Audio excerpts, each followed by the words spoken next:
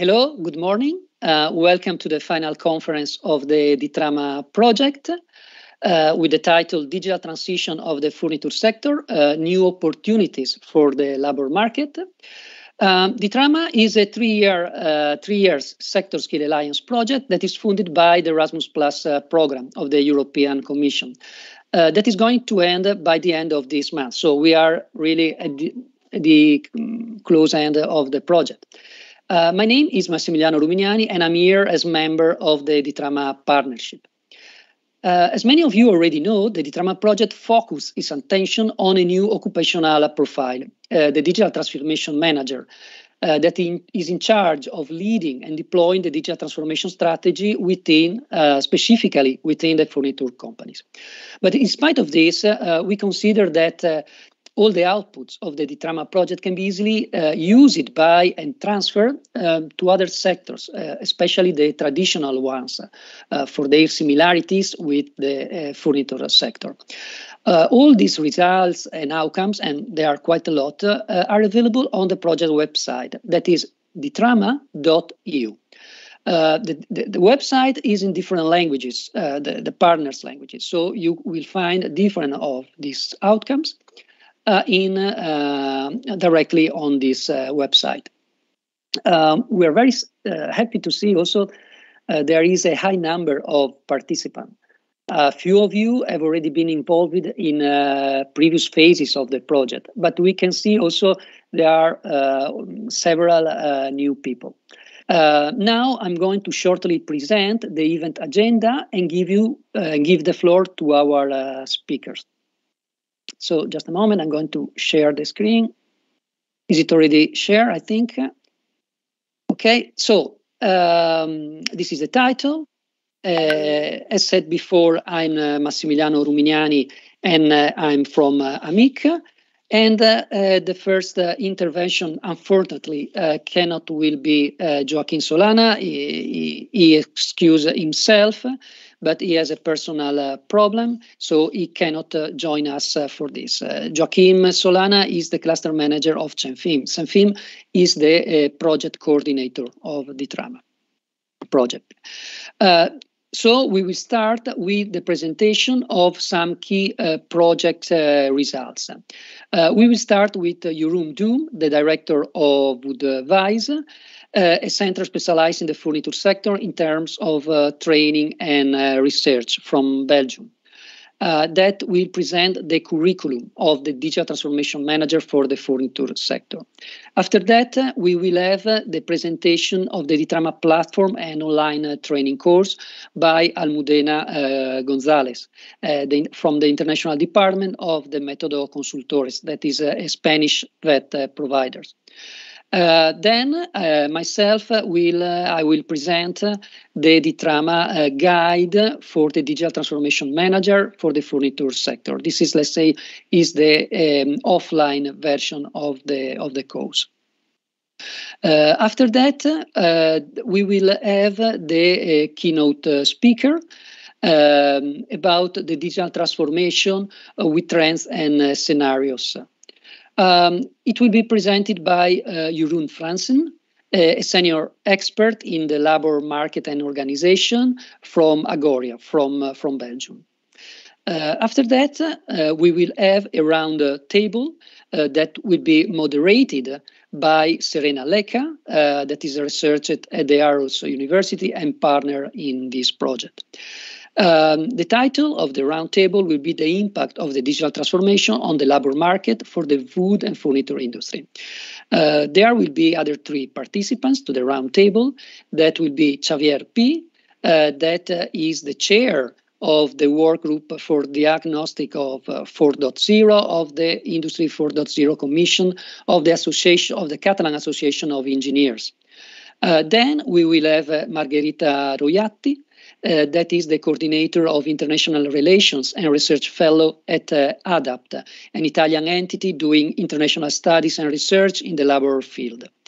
Then we will have Nikolas Van Beeck, that is product trainer of the company Van Euke from Belgium as well, that have been prized with, as a relevant company in the field of Industry 4.0 for the transformation indeed in the company. After that, we will have just a short 5-minute break. And then we will have Gregorio Cañavate, the International Research and Development Project Manager at CETEM, a technological center of the furniture sector from IECLA, from Spain, that will present us the ALLVIE project that is trying to build together a platform. Is a COVE project, so it's going to present the aims of this Center of Vocational Excellence for the European food and furniture industry. Okay, and after that we will have another small roundtable, let's say a face-to-face meeting that allow a meeting between the VET and the higher educational center that are facing the digital challenge. That will be moderated by Chiara Terraneo, that is the project manager from Federlegno Arredo, that is the largest Italian association of furniture and wood companies in Italy. It will be joined also by Clara Ferraz, the head of the training activity as CFPIMM, a training center for wood and furniture industry in Lordello from Portugal. Then we will have Alexandra De Raeve, head of research and center of FITI Lab of the Ghent University. That is a University of Applied Science and Arts in the Flanders from Belgium. Then we will have Matthias Grymonpon, that is lecturer at Ghent University, the same entity of Alexandra, that is partner as well in this project. And then at the end, we will have the final conclusion and the closing statement by Julio Rodrigo, that is the Innovation and Sustainability Manager within SEMFIM. That has been also the coordinator of this project. I am Jeroen, Managing Director of Woodwise in Belgium.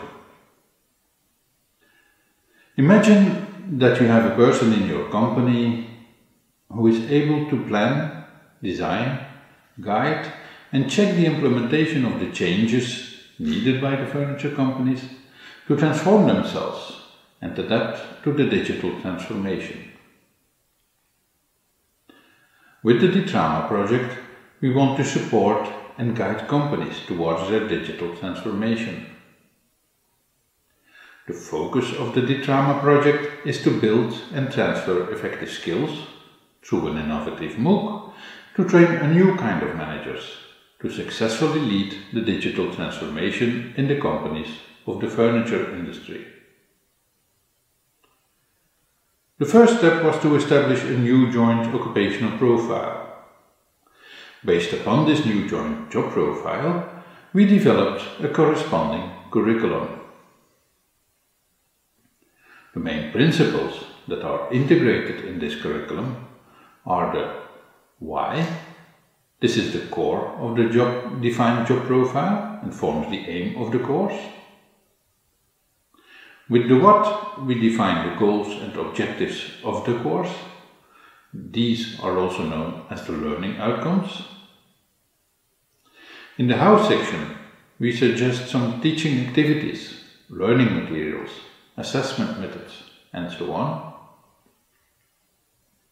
In the where section, we've mapped the related skills, knowledge and competences and checked the alignment of the learning outcomes within each learning unit. And finally, we've organized and revised the training activities through a pilot training. The curriculum of the Digital Transformation Manager is still a prototype, though it has been validated by different stakeholders. More than 90 educational and vet specialists from 13 European countries completed the online questionnaire to validate the proposed curriculum. For the development of the curriculum, we have based us upon the defined job profile. There we can see that a digital transformation manager needs 7 categories of skills set, which together cover the complete job profile. Then we further developed these 7 categories, and this has led us to the definition of 10 learning units, in which all learning outcomes have been described. The learning outcomes principle is systematically promoted in the EU policy agenda for education, training and employment. Learning outcomes are statements of what an individual should know, should understand, and should be able to do at the end of a learning process. The learning outcomes approach binds together important European tools, such as the European Qualification Framework, ECVET, and so on.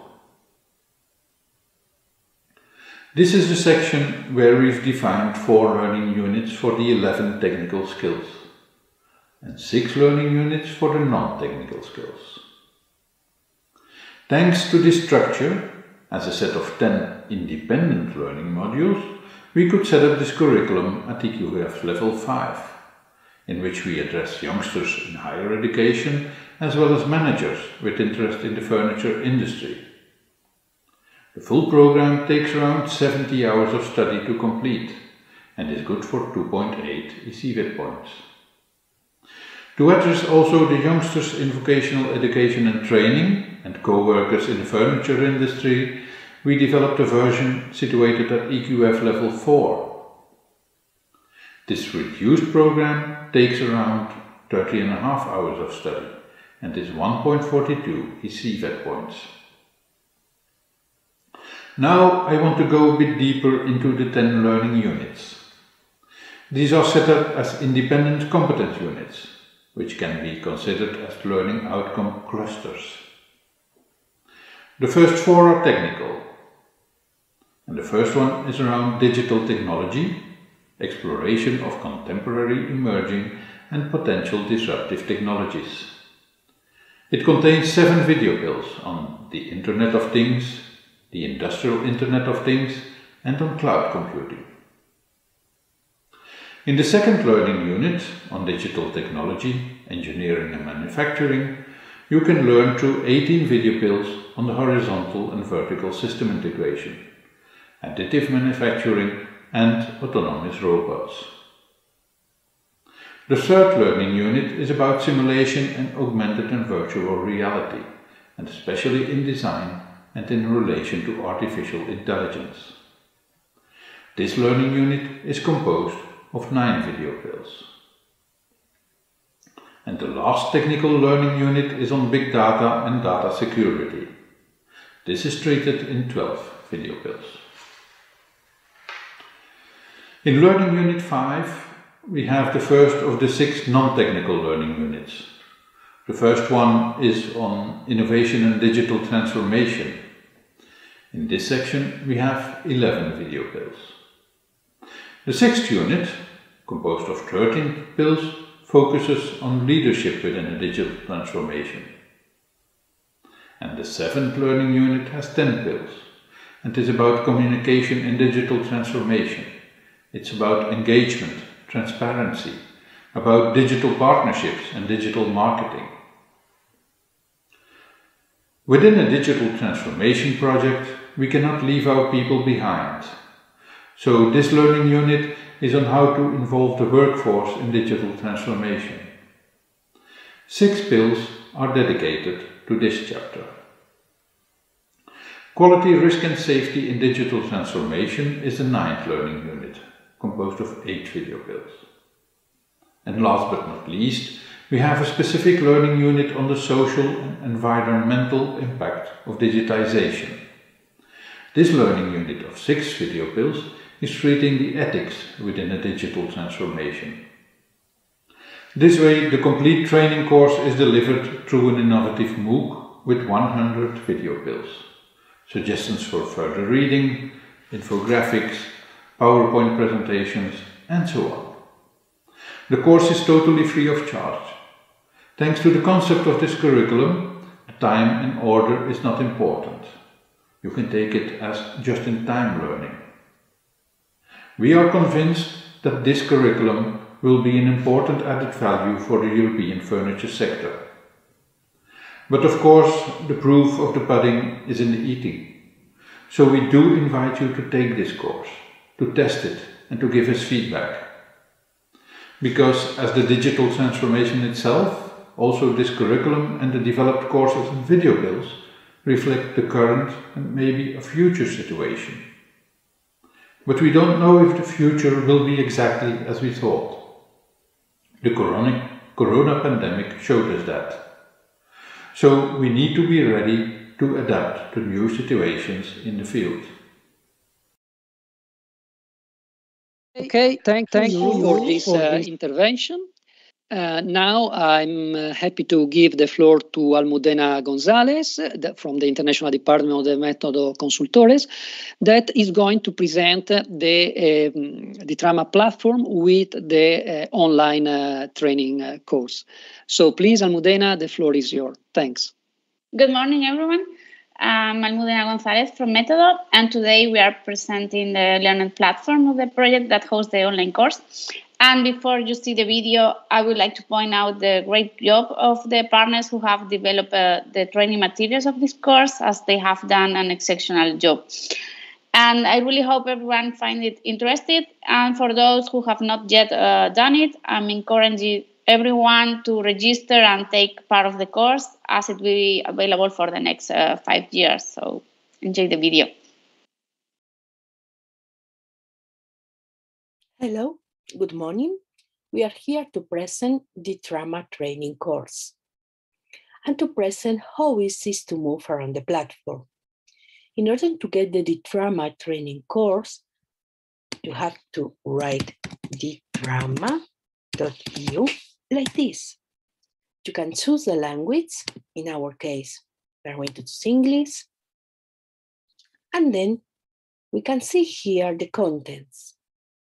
In order to get the DITRAMA training course, we have to go here, training course, and then we can enroll in the online and free of charge training course for digital transformation managers for the furniture sector. In order to register ourselves, we have to click here. You can register at this link. Then you will get one register form like this. We have to fill in the form with our data. In our case, name, surname, email address, city, country, gender, and occupation. It is really important, the email, because you will receive one password in order to go to the DITRAMA training course. The occupation is important as well, because we have 2 training paths in the DITRAMA course. One of them is aimed at higher educational students, university, and managers from the good furniture sector. Another one for better students, occasional, professional education, and workers from good furniture sector. I'm going to choose university, in this case, English as language, and then to send the register form. Immediately, we have one email in our inbox. If this is not the case, please check your spam with all the indications to get the DITRAMA training course and the password. Then we can go to the course. Into our course, we have 3 blocks like this. So we can go, for instance, into the resource, and here we have the platform operation and guide. Here there is the information around how to move around the platform with the content, structure of the course, how to register, access to the platform, access to the course, as we could see. We have as well the guide for the digital transformation manager for the furniture sector. This is one presentation for the course. It will go to the communications block. You have one presentation forum and one discussion forum. Into the presentation forum, we can introduce ourselves, our interests, and so on. Into the discussion forum, we can keep in touch with the colleagues, with other students that they are into the training course from DITRAMA. To the contents, we have the training course. We have 10 units from 1 to 10, and this is the structure, several topics and one test in order to know if we are getting the concepts. For instance, we can go into the first topics, Internet of Things, emergency of connected economics. Here, we can move using this bar, but we can go here to enter into the course. We start the course, and then we have the summary, the learning outcomes, the topics of the videos, takeaways related to the furniture industry, and additional material. Has PDFs like this with additional developing the economic impact of Internet of Things, papers, students, additional material, bibliography, and so on.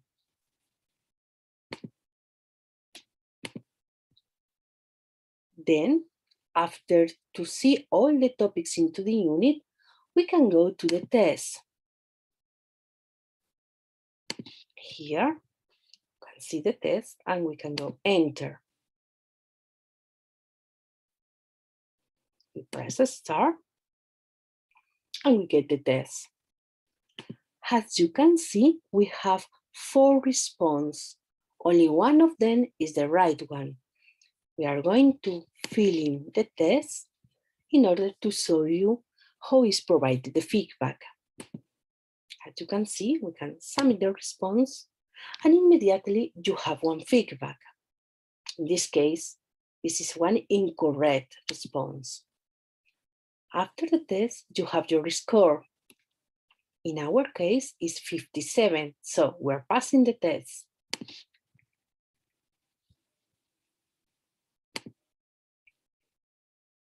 After our test, if we are passing the test as is our case, we get the certificates. Here we can see the certificate. So, this is one example, but it's supposed to have our name. And we'll get the certificates regarding our course. So, I hope that it has been easy for you to move around the DITRAMA training course, and I wish you are successful in your training course. Thank you very much for your attention. Thanks, Almudena, for the presentation and the video. And now I'm going to present the guide for the digital transformation manager of the furniture sector. This is indeed the offline version of what Almudena has just presented. You will see that, well, that the guide collects, let's say, around 100 micro training pills that have been produced by the DITRAMA project partners, and this guide collect all of them in a PDF format. The content is very similar to the one of the online training course, of the MOOC, let's say, but it doesn't offer interactive functionalities. Okay, but you will have all the material over there. In this moment, is available in English, Spanish, and Italian, and later on it will be also available in other languages. But let's see which is the content of this guide. So at the beginning, you will see, well, this is the guide itself. You will see on the screen. These 100 pills are grouped in 10 learning units, and each learning unit is focusing on a specific topic. These are the topics already presented by Jeroen when he presented the curriculum of the DITRAMA. You can see that there is a complete list, but indeed each learning unit is composed by different micro-training pills, different numbers, and of course different content. But let's see, well, after this, you will find an introduction where you will find the purposes of the project, the ECVET points of the course, and the EQF level. As you already know, there is one part, one training path that is for EQF 4 and another one that is for EQF 5. Then on the right side, you have also the link to register to this course. Then you have also the link to get all the information from our website, but also the link to connect with us by the email.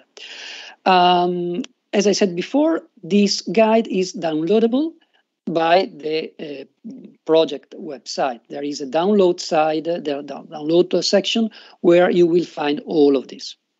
But let's see the first, for instance, like the first training learning unit. Here, in this case, the first one is covering the digital technology, exploration of the contemporary, emerging, and potential disruptive technology. Over there, you have the list also of all the training pills included. In this case, there are 7 of them. And on the left side, you will see all the topics that are treated in this learning unit. But let's try to see also an example of this learning unit. This is a training field that is called Remote Technician and Operator Training by Augmented Reality and Virtual Reality. So here, as you can see, there is a summary of this training field. Then there are the learning outcomes on the left side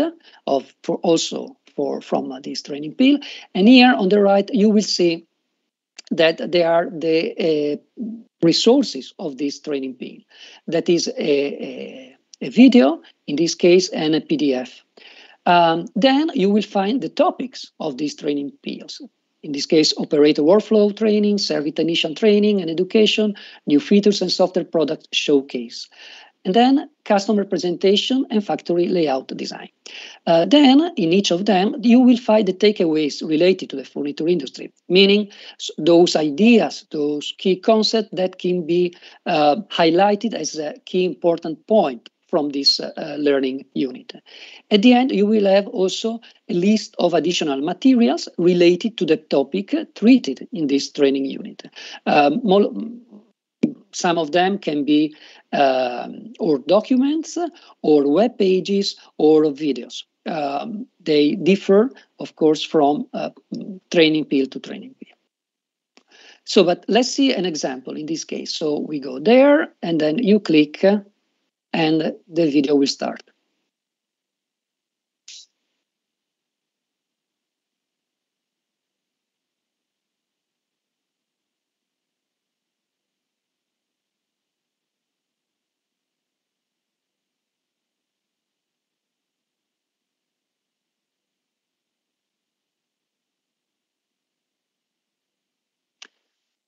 So here you have seen that you have the video and the subtitles.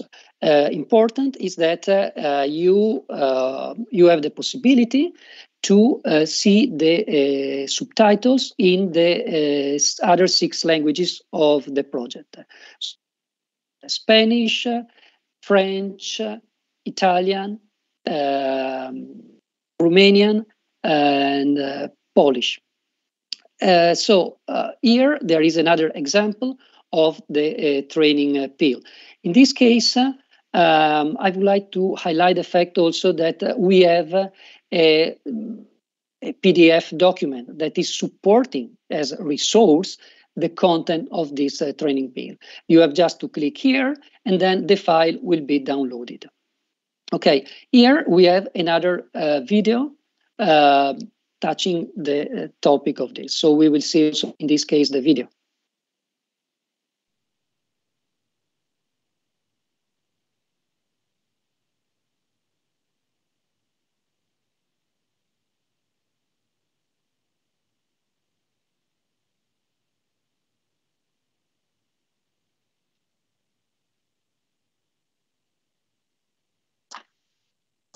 Okay. Then what we would like to highlight also is that we try to provide quite practical information, quite practical examples in relation to the technologies or the strategies related to the different training peels and the different learning units. So in this case, for instance, in this training peel, we have the example of the Omag company, case study of the Tapio. That is a software. So in this case, you will see how this software will help the furniture companies in implementing their digital transformation. And we can see the video as well.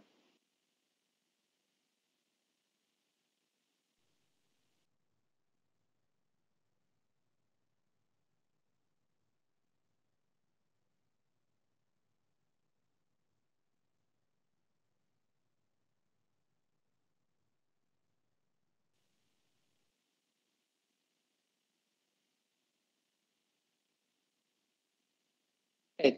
So I just would like also to present another case studies because we consider that the case study can be very interesting for the people from the sector and from our furniture companies.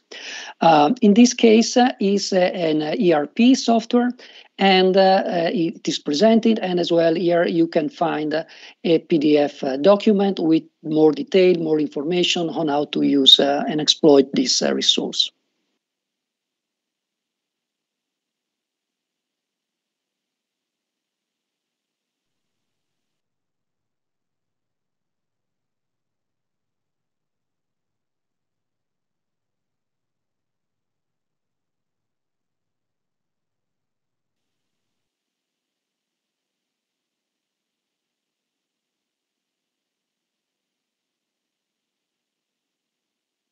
So you have seen there are different kind of peels, of training peels, and also the video can differ from one to another. But the point is that each of them will provide you with detailed information for the different topics.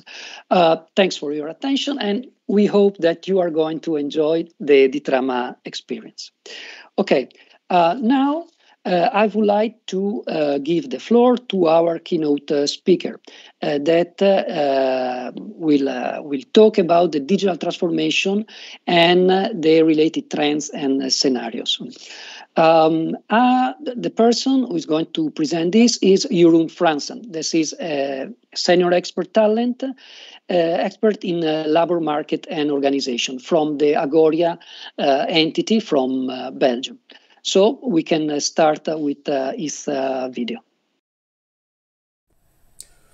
Good morning to all of you, and thanks for having me as a, let us hope, inspiring speaker for the closing webinar of this really relevant DITRAMA project under the Erasmus Plus umbrella. My name is Jeroen Franssen. I am a Belgian labor market expert, and I work for the largest sector federation in our country, Agoria. Agoria represents over 2,000 member companies, and they have either technological or digital activities. Altogether, these companies employ more than 300,000 people. I think I've been invited to this webinar because I am, between brackets, the face of the Be the Change program, on which I have been working together with my team for over 3 years now. The main goal of this project is to draw as clear as possible the impact of digitization on the whole of the Belgian labor market. So we did not limit our work to our members' core activities. We analyzed the impact of digitization on the Belgian economy in total. And our analyses are both quantitative, explaining where job loss and job creation will take place, but also qualitative, mainly focusing on the changing needs for skills in a digitizing world. The invitation or the agenda you got to read might be a little misleading, as I'm not at all a specialist in furniture of any kind. So what I'm going to do is not telling you what the emerging technologies in your field of activity will look like.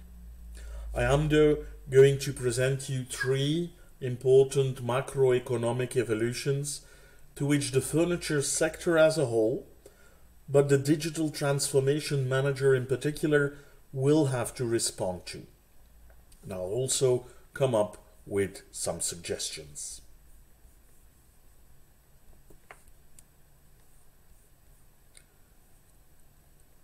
Let's go with the first statement.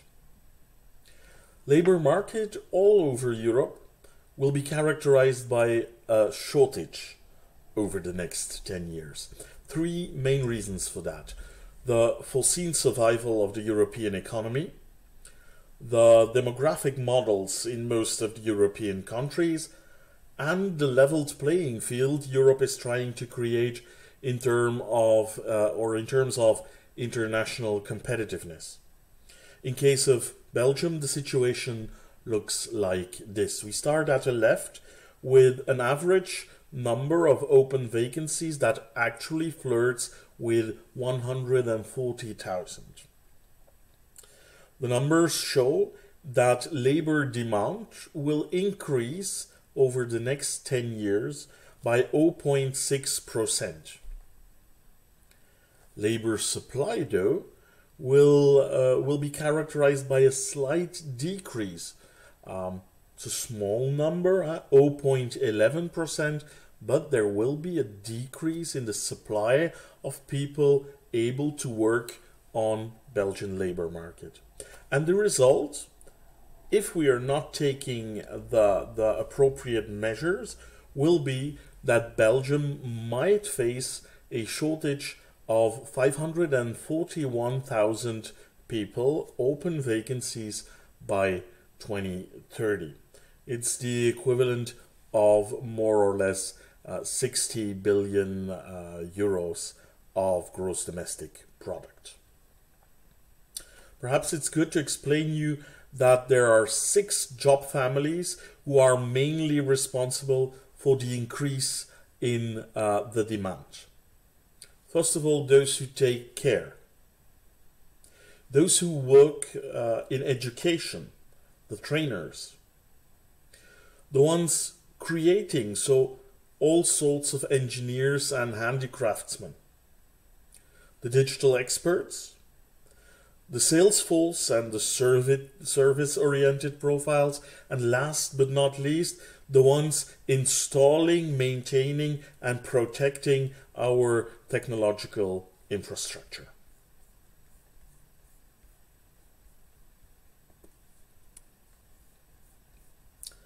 Second statement.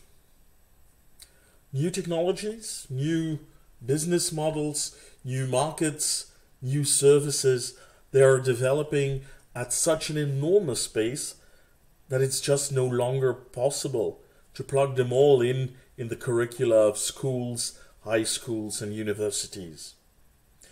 Even while we are trying to come up with some future-proof skills framework, reality in most of the cases overtakes our good intentions. So schools and companies, they will need to continuously interact and to co-create the best possible hybrid learning environments, offering real-life projects, using the latest tools to create the newest customized products and designs. And companies, they also need to open doors for learning experts to keep their teams of workers up to date with the fastly evolving skill demand. I added this slide to my slide deck. It will be made available afterwards for you. And there we mention, or we try to list the most important skills in a digitizing world, such as determined by 60 European experts. I will not going to read them out loud together with you, but what you might immediately state or C is that the vast majority of the most important skills, they are rather soft in nature. And of course, I want to underline that these skills come with definitions and levels. And please keep in mind that the main goal was to present them in an easy and understandable way to the general public. Third and final statement. Productivity growth, the growth of the added value one worker can create, is under pressure. It is no longer growing. Productivity, though, is a major element in the European competitiveness towards global players. And just to assure you, it is very important that I state that productivity for me personally no longer equals people working harder.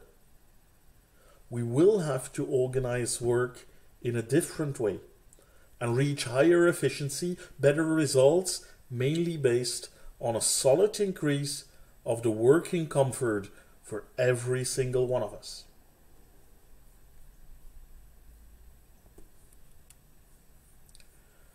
So, the main fields we will have to play on are 1.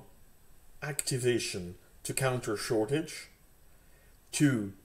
Upskilling to stay relevant in our jobs, or reskilling to move to a job in higher demand, and 3. Assuring the quality of our work, but based on an increased working comfort. How can we do this? How can we make this work?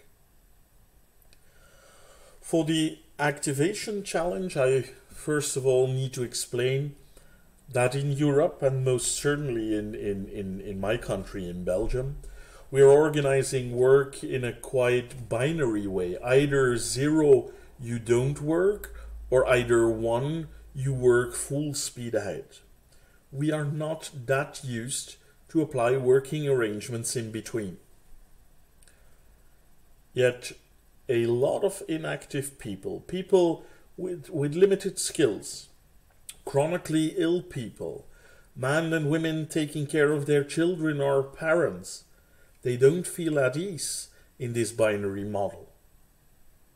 Let's think about how we can get them on board, on what projects we can offer them, and let's try to make them part of our prosperity. A lot can be said about upskilling and continuous training. There are a lot of discussions going on in several countries about how many days a worker should be able to be trained every year. Does he or she have the right for 2, 3, or even 5 training days? In my personal opinion, everyone should be preparing his or her role for the future for more or less 10% of the working time. So I am talking about 20 days of training or knowledge sharing in all possible forms, in line with the company's strategy for the future. So clear communication on this strategy is essential. And personally, I'm not talking about a worker's right for 20 days of training. I'm talking about everyone's duty to develop. Everyone, not only the happy few, has to be the change. And then my final thoughts on sustainable productivity growth. How will we organize working and learning in a more efficient way, more result-driven, and yet more comfortable for the workers? My answer is not teleworking, but investing in the right set of technological tools to make the job for every worker less repetitive, less dangerous, more creative, and more human-oriented. And please, ladies and gentlemen, just offering tools to support your operations is not enough. It's the digital transformations manager's task to assure that everyone feels familiar and comfortable with this human-machine cooperation.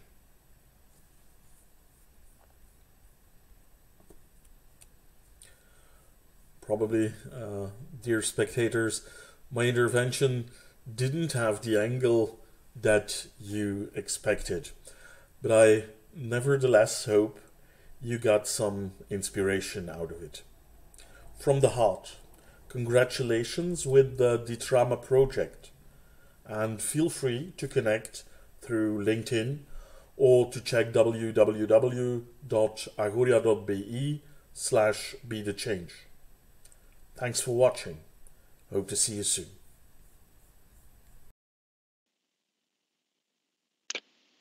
Thank you, Jeroen, for this interesting intervention, for this speech. I think that there are quite a lot of inputs that should be, we should think about them to plan our future activities, but also in relation to the results of our project. I think that thanks for this. Just a reminder, if you are connected and you have entered, if you are connected on the YouTube channel and you have registered, you can also insert comments and questions on the chat. So, and if we have time and the possibility, we will try to comment on that and we'll try to answer. Okay, thanks for also for your active participation. Now I would like to give the floor to Serena Leka, the researcher at the Aarhus University and a key partner in this DITRAMA project. The roundtable will be on the impact of the digital transformation on the labor market for the wood and furniture industry. And with her, we will have, as I said before, three professionals in this field. That will be Xavier Pi, Margherita Roiatti, and Nikolas Van Beeck. So thanks to all of you for joining us. And please, Serena, the floor is yours. Thanks again for your contribution. Thank you, Max, for the nice introduction. Good day to everybody connecting from Europe. Good early morning for the ones from US, and good afternoon, good evening to the eastern part of the world. My name is Serena. I'm an Albanian living and working in Denmark for Aarhus University, one of the partners at the DITRAMA project. We have had two very important departments from our university, the formerly known Department of Engineering and Department of Management, contributing into DITRAMA with the design and the content of the learning pills. So if you see myself or other researchers from Aarhus University in the material over there, please feel free to reach us out if you'd like to continuously learn more from those pieces of information. Actually, my very favorite highlight from Jeroen's keynote was one of the skills that he called active self-development, dedicating 10% of your working time to upgrade your skills, upgrade your knowledge, and upgrade your abilities to adapt to the new changes in the labor market and fit like a glove in your future. For that reason, we have three distinguished guests, which I would start presenting right now. It's nice to meet you guys, and I'm really excited for our talk in the next 40 minutes. I'll start with Xavier, who is the chair of the Diagnostic 4.0 working group in the Industry 4.0 Commission, the Engineering Association of Catalonia. Good morning, Xavier. You're connecting with us right now. You hold a Master's of Science in Industrial Engineering, super passionate about digital twins and IoT, Internet of Things, which actually complemented with your hybrid background in mechanical engineering and software engineering, led to your work in cyber-physical systems. I love multidisciplinary work. That's what I do in my daily life, so I really support that approach of your career. You're also a member of the Info PLC++ magazine as an editorial board, and has been our advisor in DITRAMA for the last 3 years. Greetings again. I'll continue with Margherita, who's connecting from Italy, the coordinator of international relations and research fellow at ADAPT. Margherita, you hold a PhD in human capital formation and labor market relations, and you have conducted multiple projects nationally and internationally foreseeing research in skills and training. Recently, you've been a principal investigator in research commissioned by European cross-sectoral social partners, again on skills, innovation, and training. And Margherita, as woman to woman, lady to lady, I congratulate your work on the sustainability area with regards to expertise in green transitions, but also influencing in gender equality with regards to tasks and pace that different genders have in their workplaces.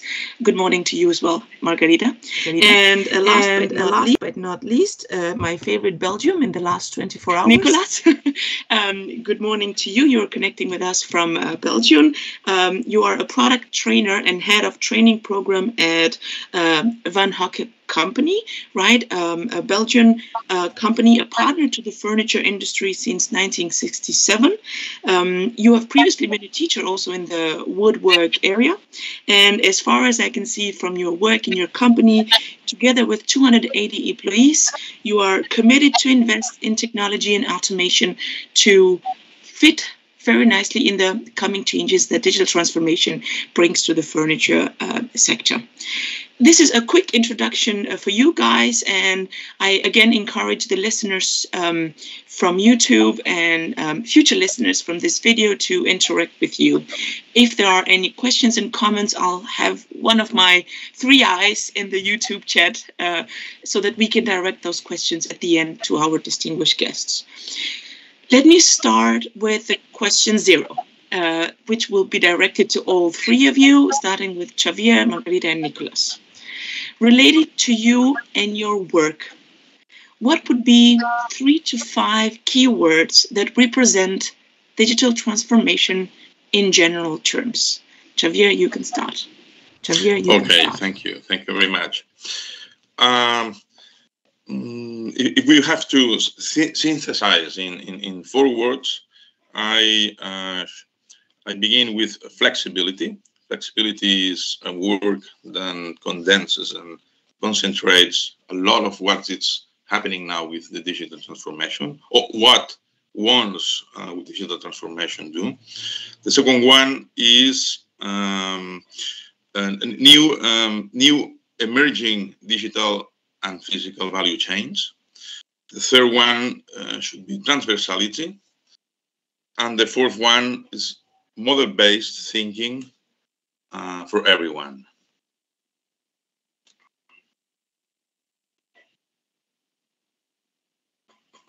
Now it's my turn. Thank you again for inviting me to participate in this really interesting final conference. From my side, the main keywords for the digital transformation are human capital, training in terms of upskilling and reskilling, and sustainability. Fostering innovation and improving companies' competitiveness is a traditional objective of the policy agenda at both the European and member state level. For example, in the framework of the Europe 2020 strategy, the European Union has implemented policies to support and advance companies' use of new technologies. In recent years, a policy has been increasingly focused on new technologies and digitalization. As with the establishment of the digital single market, which aims to provide fast digitalization, internet connection, and boost e-commerce, and establish data protection rules for and foster supercomputing internet connections. Furthermore, digitalization objectives are increasingly combined with other strategic ecosystems. The 2030 Agenda for Sustainable Development, for example, envisages special attention being paid to environmentally friendly policies. An array of policies related to the labor market are also being developed. Policy debate centers around the potential for job creation and job loss as a result of new technologies and digitalization, as well as the effect on job profiles and related skills need, which is the focus of your European funded project. Accordingly, the Upskilling Pathways Initiatives and the Digital Skills and Job Coalition aim to foster digital skills among citizens, so human capital, training, and sustainability.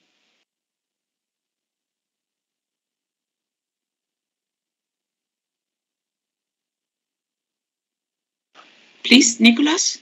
Yeah, I'm gonna take it to 3 or 4 words. For me, one of the most important things I'm not the one who built the systems at our company. I'm the one who trained the people, and working with people for me is one of the most important things is people. Never forget the people behind the system. Data. I was not a believer in the digital. Maybe I'm the best person to talk about resistance in this thing, but now I see how interesting data can be to look at what is necessary for the people to train, because when you ask something, they don't say anything, and now you can see what's going wrong and not use it in a bad way, but just use it in a good way and save time. It's for me one of the most important. Thank you, Nikolas, Margherita, and Xavier.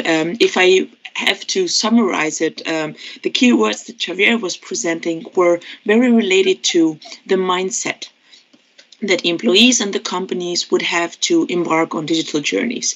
And then, Margherita, you were like an encyclopedia of all the different key legislations and policies that are directly influencing these transformational journeys for company. And you very nicely mentioned what are these policies and where some of these companies should look for if they would like to develop their human capital with training and more sustainability oriented practices. And Nikolas, I was reading for your keywords that you apply this systems thinking. People using the data so they can save time in the operations that they have in the companies. And that's how this journey would make it easier for them towards digital transformation. Very good. I'll continue with the first question, from question 0 to the first question directed to Margherita, related to your work in the latest years, let's say, also from the developments in the last decades. Where do you see digital transformation having the most impact in the labor market? What are the main changes that we have seen with regards to this impact? Thank you, Serena, for this important question, which also brings me to some remarks concerning the keynote speech we have been hearing before. We are well aware that the changes taking place in the world of work as a result of the Fourth Industrial Revolution have been long pointed out by international bodies and research centers. Of course, MAI is a research perspective in this field. Many scholars, especially in economic field, have stressed that the mega trends contributing to these developments include globalization, so the value chains already mentioned, new production processes, and demography and technology. And I will focus on the technological factor.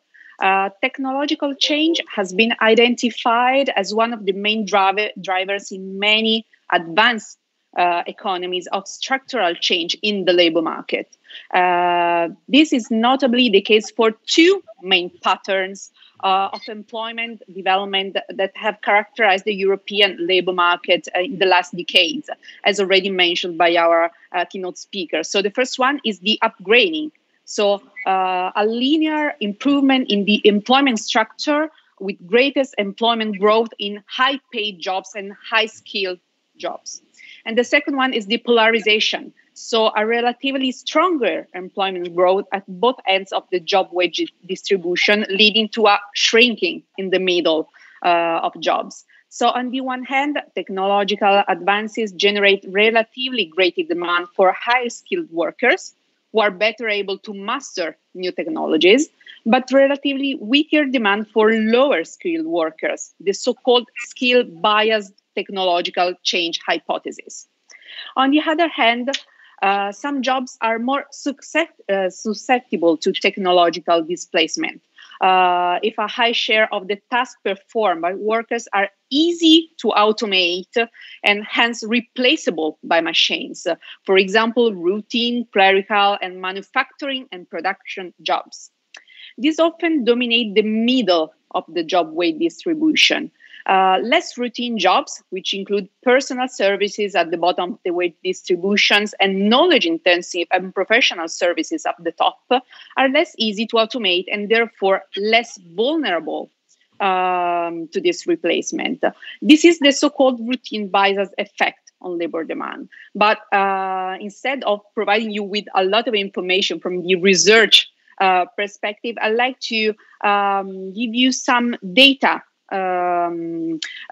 gathered through a recent research I carried out in the context of a different European funded project, which highlighted a large gap in the use of digital technology currently present between large enterprises and small and medium-sized enterprises. So the variable I want to talk about is the company dimension. According to the Digital Economy and Society Index published by the European Commission a few weeks ago,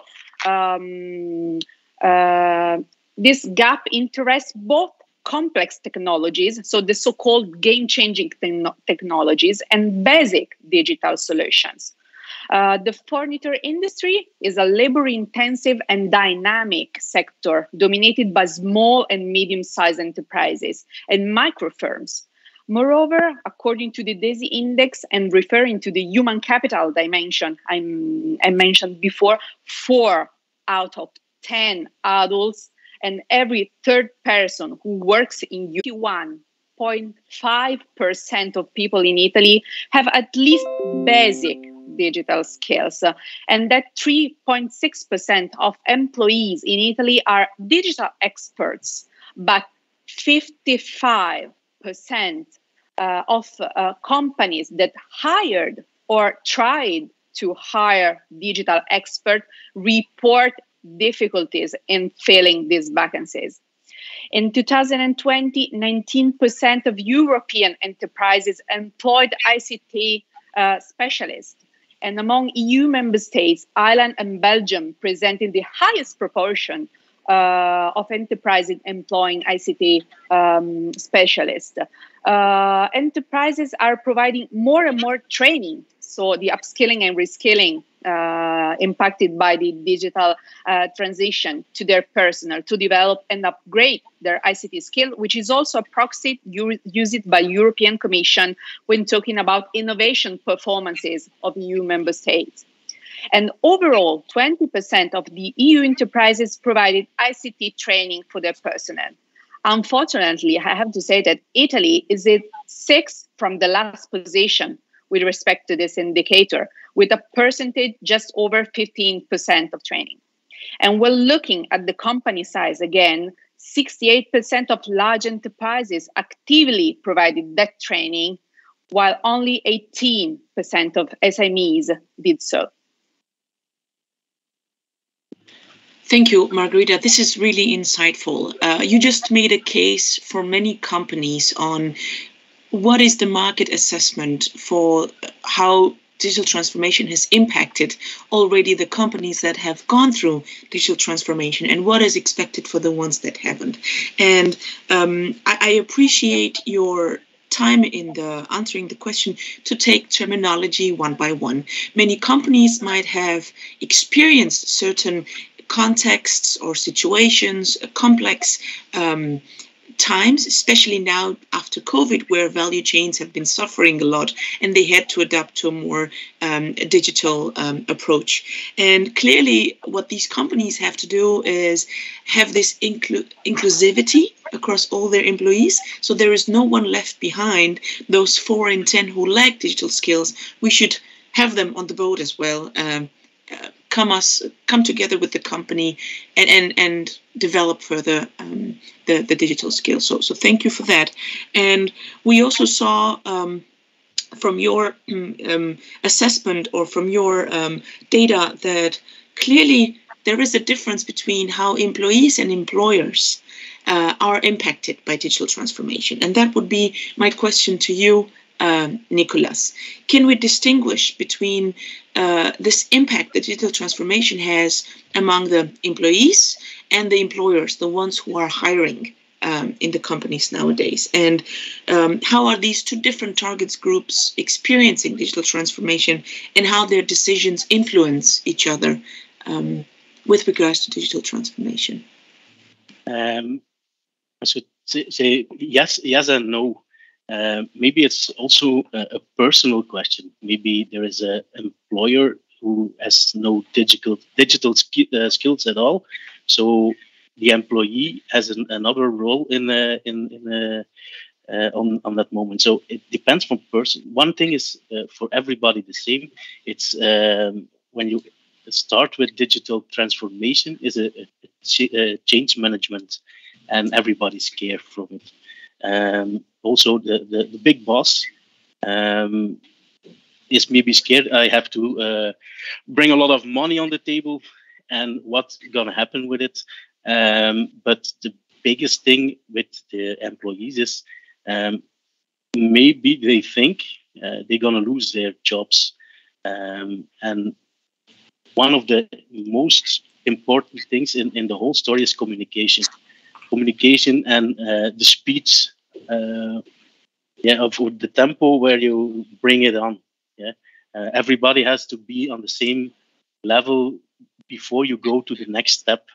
Everybody has to understand why you are doing it before you do it, because that's one of the things. So is there a big difference? Yeah, they have another role, but they both scare.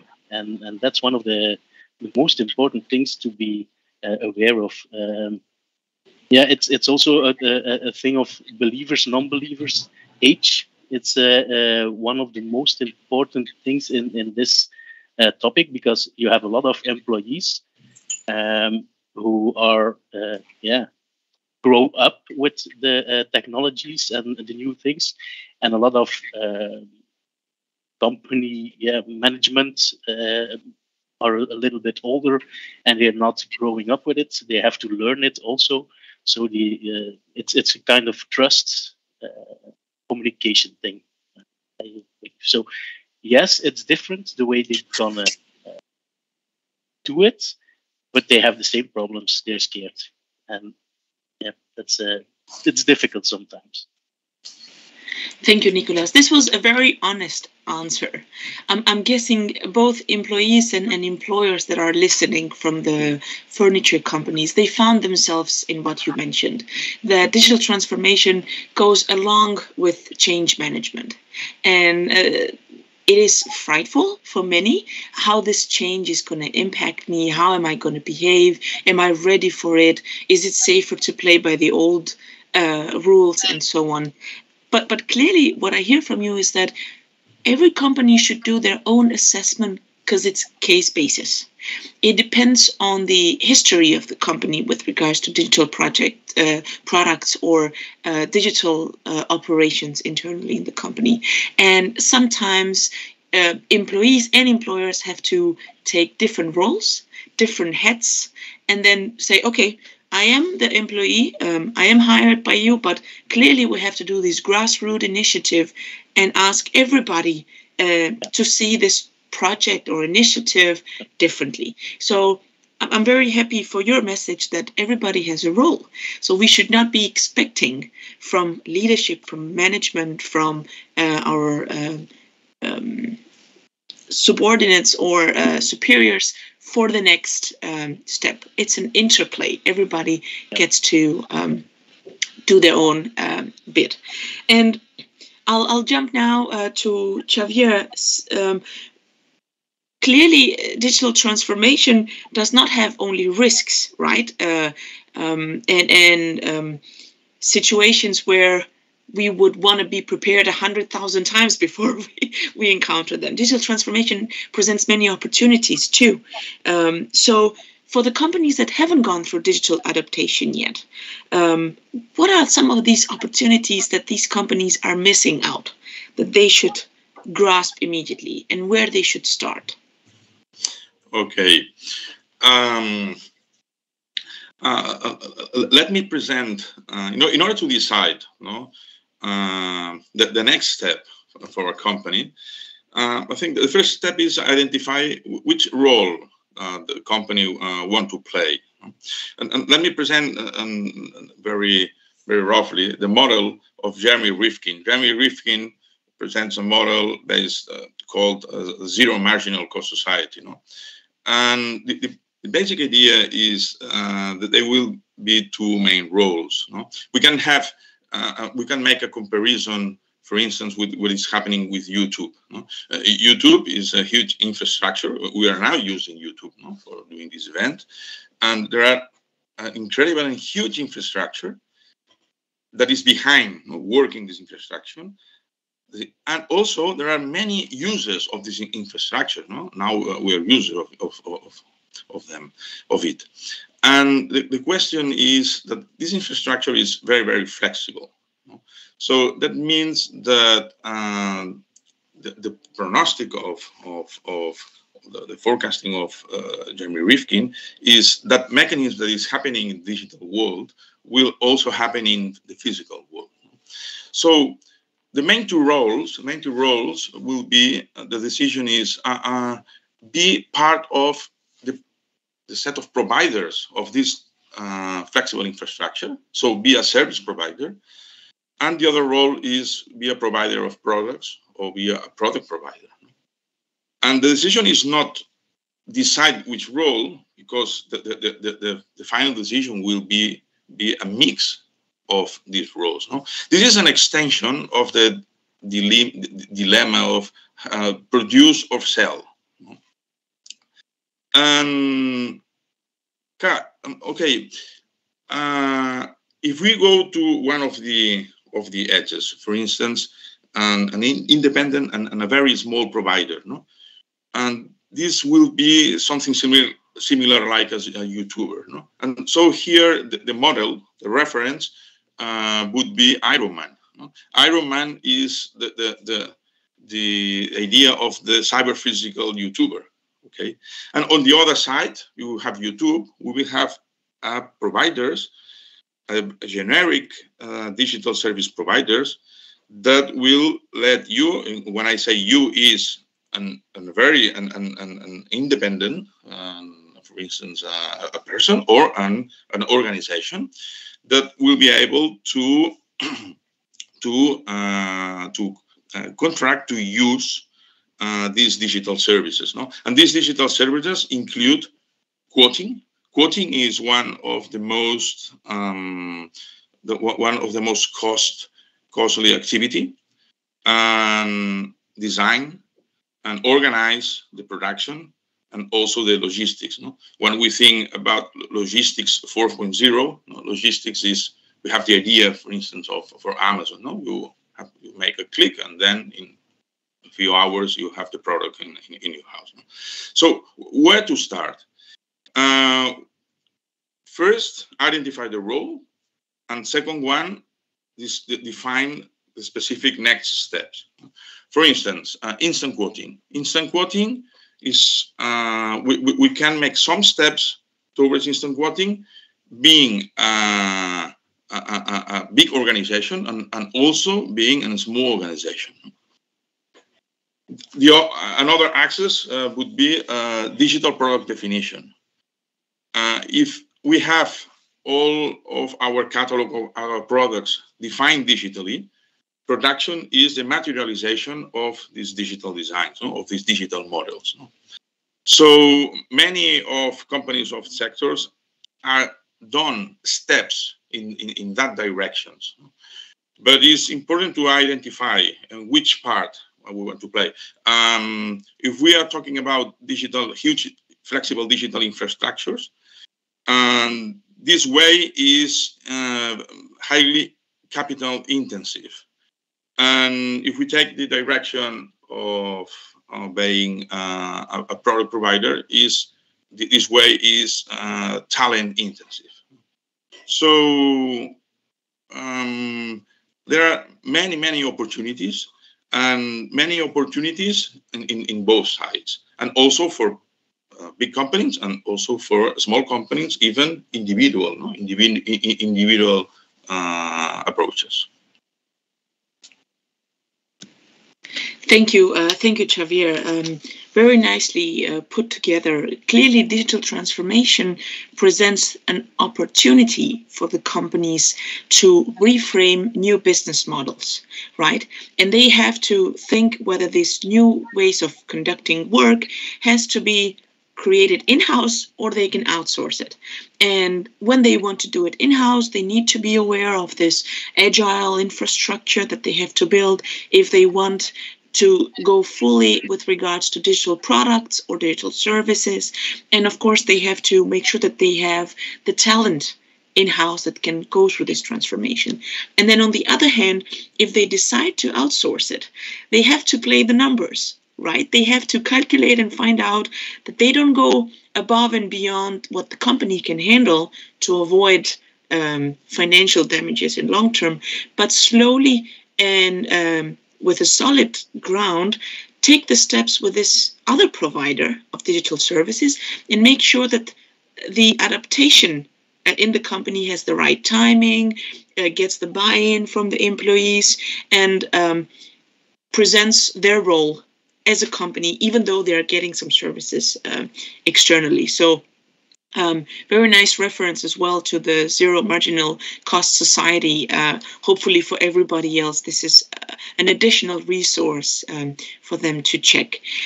When I'm thinking now, actually, from when we were creating the content of the online course, you can actually find appeals that direct all these three questions that Margherita, Nikolas, and Xavier have already answered. So I highly encourage everybody to take the course as well. Now, let's go to another question for all of you. We love advice, right? We love advice. Sometimes we follow ourselves that advice. Sometimes we don't. But at least we can try to give some advice and then leave everybody decide if that piece of advice will work for them or not, depending on their context. But according to you, what would be a piece of advice for everybody who's listening on how to prepare for the ever-changing nature of work in the digital area? What would be this piece of advice? And Nikolas, you can start. Maybe one of the advice: start today, but not with a whole project, but with little steps. And when you decide what you want to do, when we start a new project, it's always save time. It has to save time for the customer. And it has to save, or the customer can be an employee or a customer itself. That's one of the things. So save time is one of the. Remove friction. When there is a problem, maybe you can, and then afterwards there is nobody. And when you can say that's your problem, we're gonna fix it with the digital system. Yeah, it's so. Look for the right things to start with, but start today.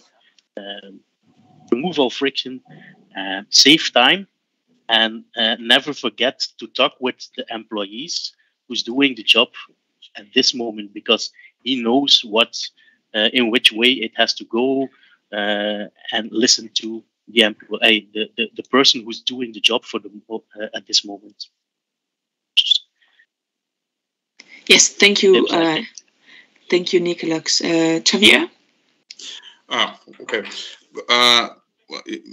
Maybe in one word, mindset. Develop what we could say a digital transformation mindset. That means not to invest too much in digital specific knowledge, because what is happening now is, okay, we have to go digital. Who are the most experts in digitalization? Software developers. Okay, we have to learn to develop software. No, this is a very bad way, because software developers are specialists. They use many and very, very complex tools. And the message is the new tools for digital transformation must be easy to use tools. So the message is remove barriers. Digitalization must help us to make things, not to complicate things.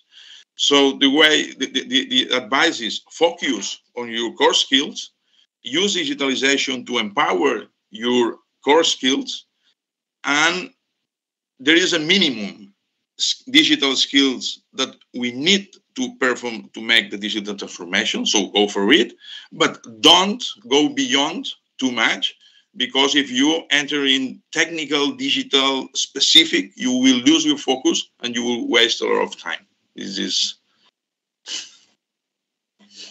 okay. Thank you, Xavier. Margherita? It's my turn. And for answering this question, luckily, I went to the resources produced by the project partners, which are really insightful. So I found out the technology used in the production and maintenance of wood products is rapidly evolving. So increased specialization in the use of materials, tools, processes, and designs is a consequence both of technological opportunities and the globalized market. So the need to serving a niche and bespoke markets for some wood products increases and should increase the focus not only on digital skills, but also on customer service skills and design skills.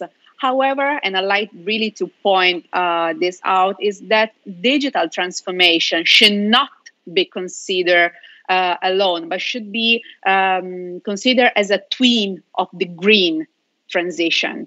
An integrated policy approach that consider other developments, such as the transition to a low-carbon economy and also demographic changes, which could be responsible for maybe hampering the possibility of workers to keep on track of the technology evolutions in the sector, should be considered. So to me, it's crucial to consider the close interrelationship between the sector transition towards a more circular economy and its digital transformation.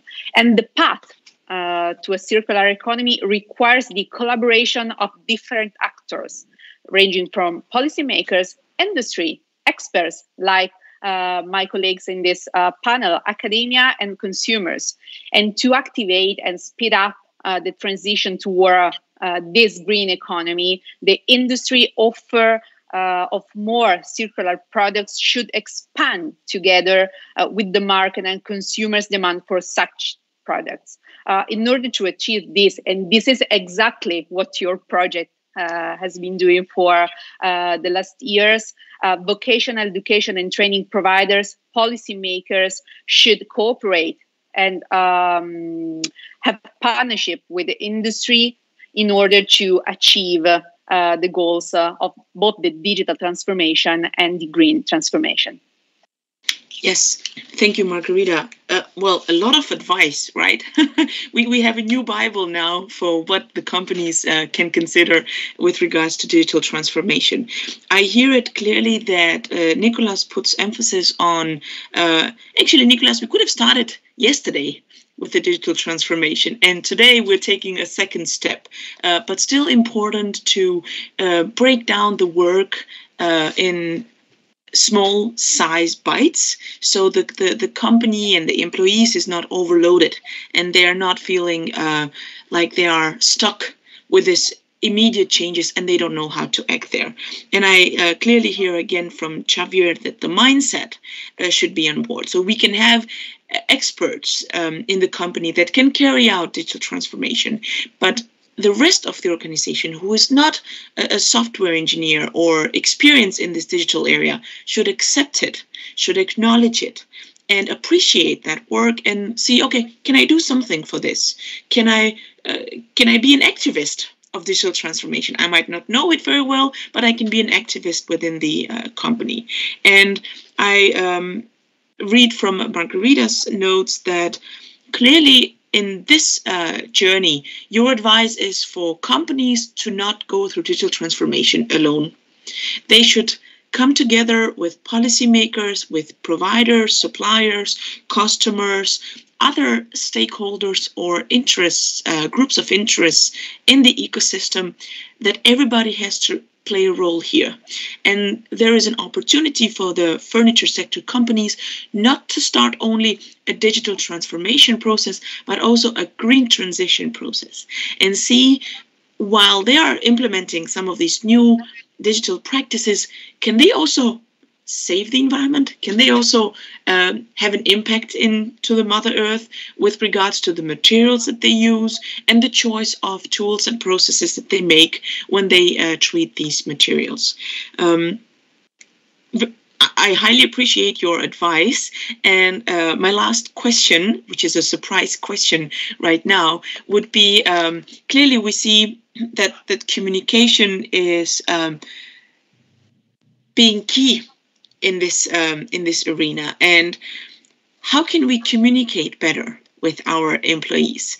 Can we communicate to them that there is an approach that can have innovation in whatever digital acts that we do in the company? Can we communicate that it's going to do well in their final budgets or in the financial statements of the year? Can we communicate that their jobs are going to change? What can we communicate right now to our employees in the furniture sector with regards to these changes? We can start with Xavier.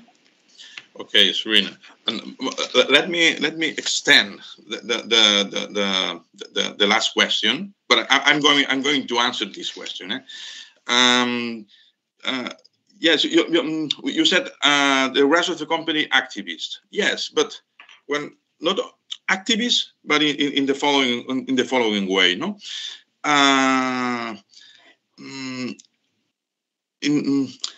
If the organization, digital transformation can be done, and the technology can be done using, when I say easy to use tools. For instance, there are the low code. Low code is an emerging approach that people can, in fact, develop software without writing software. No, so the low code means that all the principles of the digital transformation can be implemented without painful tools. An example, and I'm going to answer you the question about communication. No, the scenario is if people, workers have digital twins of all the problems or the main problems that concerns them, they can try in a simulated environment the solutions. Not only try and learn.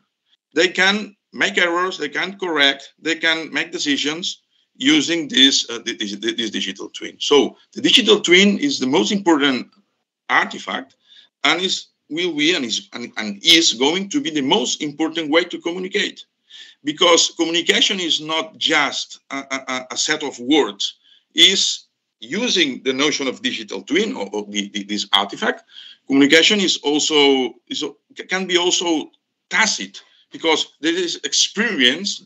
The tacit knowledge can be managed in a different way. So for me, it's the most important change that organizations.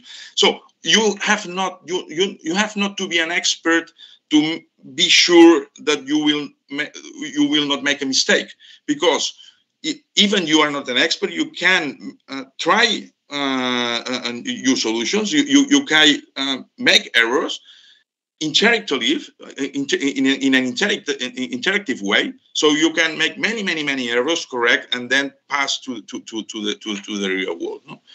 So I think that communication will change in this way. Very important. Thank you, Xavier, for complimenting the talk. Everything is interconnected here, right? Yeah. We just have to make sure that we find the right causality, or where the arrow flows, and remember the roots where this was coming from. What was the genesis for whatever decisions that we took? Margherita, what's your insight on communicating? My insight is that we are aware that from scientific reports and past researches that the reasons behind the imbalances in terms of adoption of digital technologies between large enterprises and SMEs could be identified not only in the elevated cost and also difficulties in adoption of digital technology, but also in firms' uncertainties about data security and the low awareness of the benefits of digital technologies, or the lack of self-efficacy, for example, confidence of the SME owner and staff to use them for increase the productivity. So using a better communication also towards employers and entrepreneurs in terms of the opportunities, not only the risks concerning the adoption of digital technologies,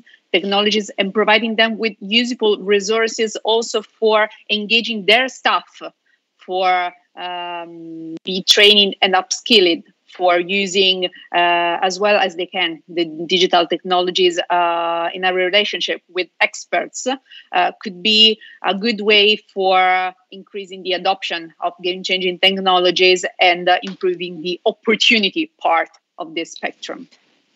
Yes, Margherita, we can tell our employees to look at the glass half empty, half full, or we can say you can drink the water. Everybody get a straw and let's benefit from it. Nikolas, your remarks on communication, you were very positive on it, so I'm very curious. Yeah, but it's a difficult thing. Communication. I think it's one of the most important things to do is to solve a problem with technology. And when you solve a problem for somebody, nobody gonna be angry on you. So it's when you start there, then they're gonna see the benefits when you take the project further in time. So I think it's very important to tell at the one who have to do the job normally what's in for him. One of the biggest problems for the moment is we don't find the people to do the job. So you have to work two times so hard. You have to make 20 hours in a day to do this job. Maybe we can do it when we do a digital transformation on the job. And that's most important. When somebody see the benefit, they're gonna accept it. And that's the most important. Thank you, Nikolas. I can see that we have a new member of the panel right next to you. Schools are closed for the moment. Perfect. But a very important comment, Nikolas, what you say, that when we approach our employees to communicate a future change with regards to digital action, we have to convince them and show to them how they can be the hero of their own story. So how everybody in the company is solving an issue, a problem, fulfilling a need, or making sure that an opportunity is not being missed. in this digital transformation process. Well, this was all from us. Once again, thank you, Xavier, Margherita, and Nikolas, for your insight and being vulnerable to take your experiences and share it with everybody who's listening. I hope that participants can actually reach out to you afterwards if they want some more insight and maybe other types of resources. Great job to the DITRAMA team. I'm very proud to have known you for the last 3 years. Everybody who's listening, stay tuned. We will come back at 11:50. So you have 5-6 minutes to go grab coffee, tea, or just stare out of the window. There are pigeons or snow or flowers, whatever you have out there. Relax your eyes from the screen and come back in 11:50. Thank you for your time and see you soon in the DITRAMA course online.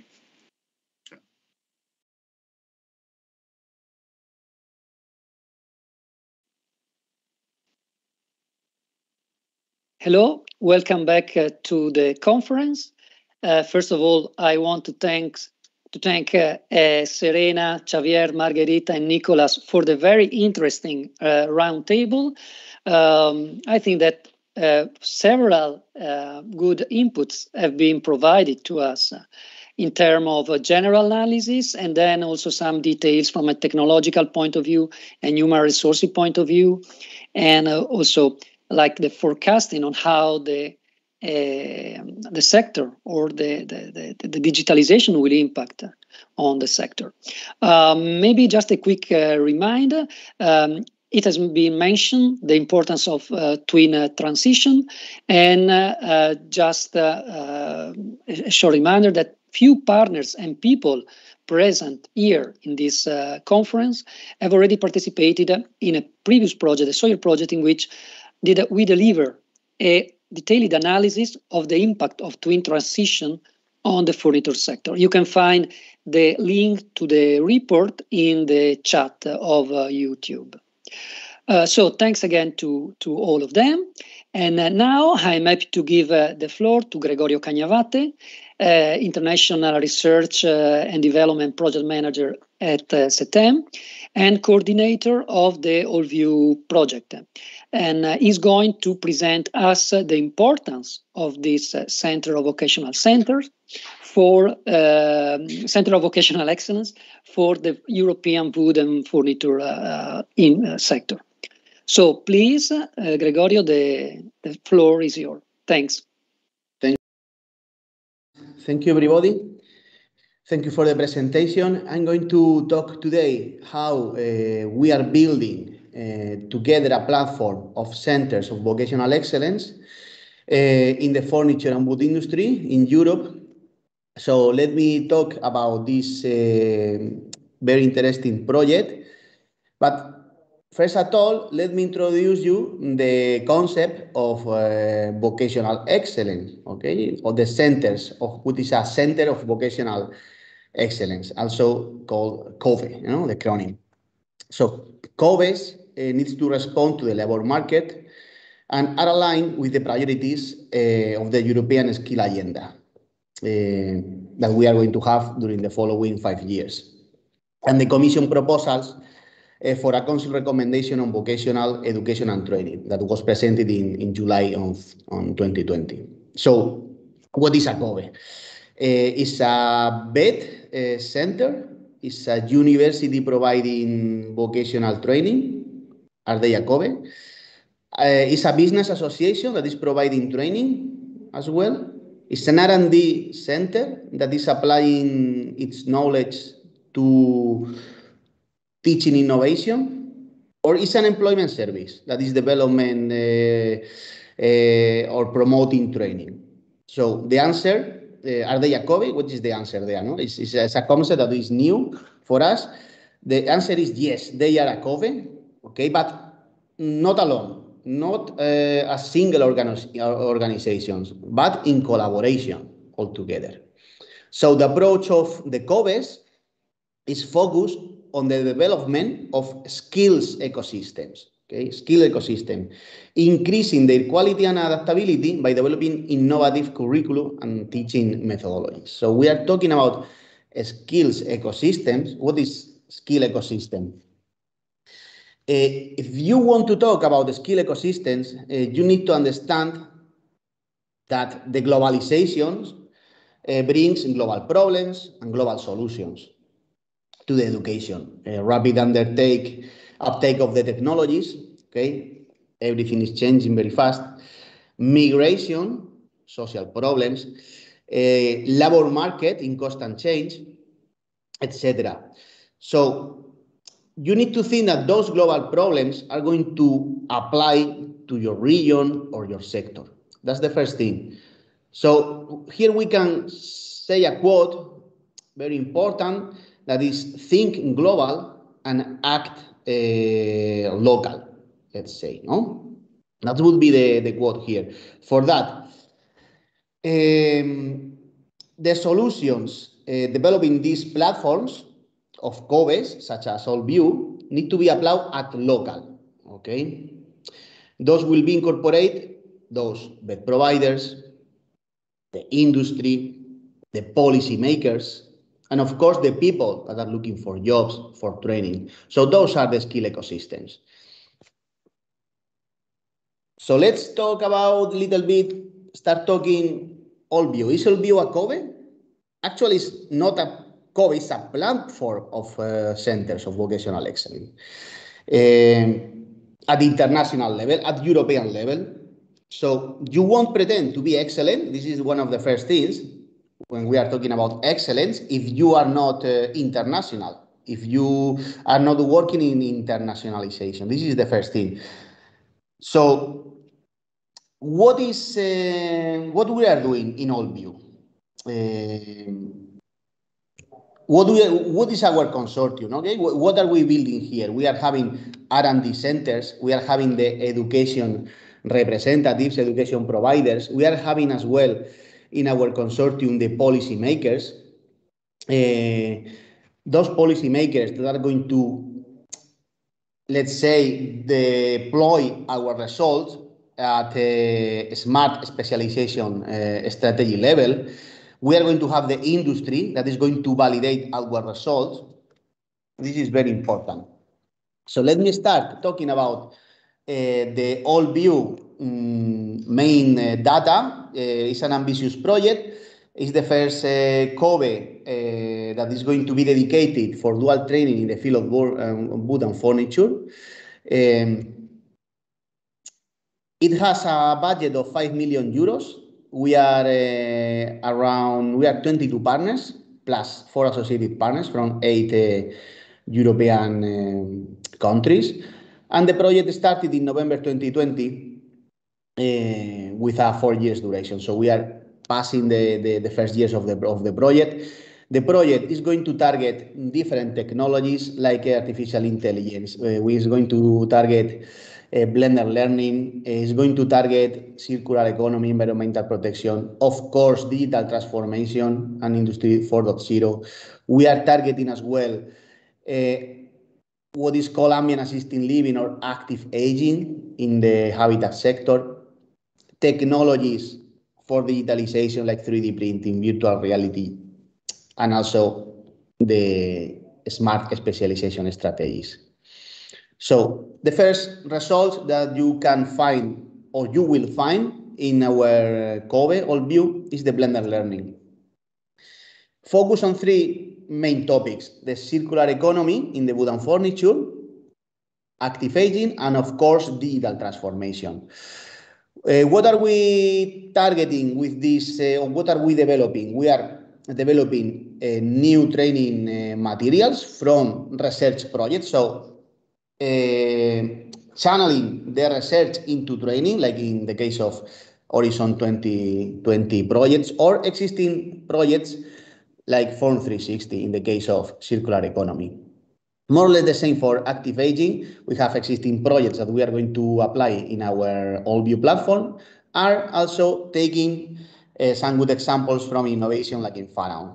And of course, for digital transformation, DITRAMA for us is very important and is going to be used during the following years in this ALLVIE platform, no? For training the teachers, for training the students. Also, not only developing training, but also developing new methodologies in training, okay, using new technologies, key-enabled technologies for teaching as a methodology.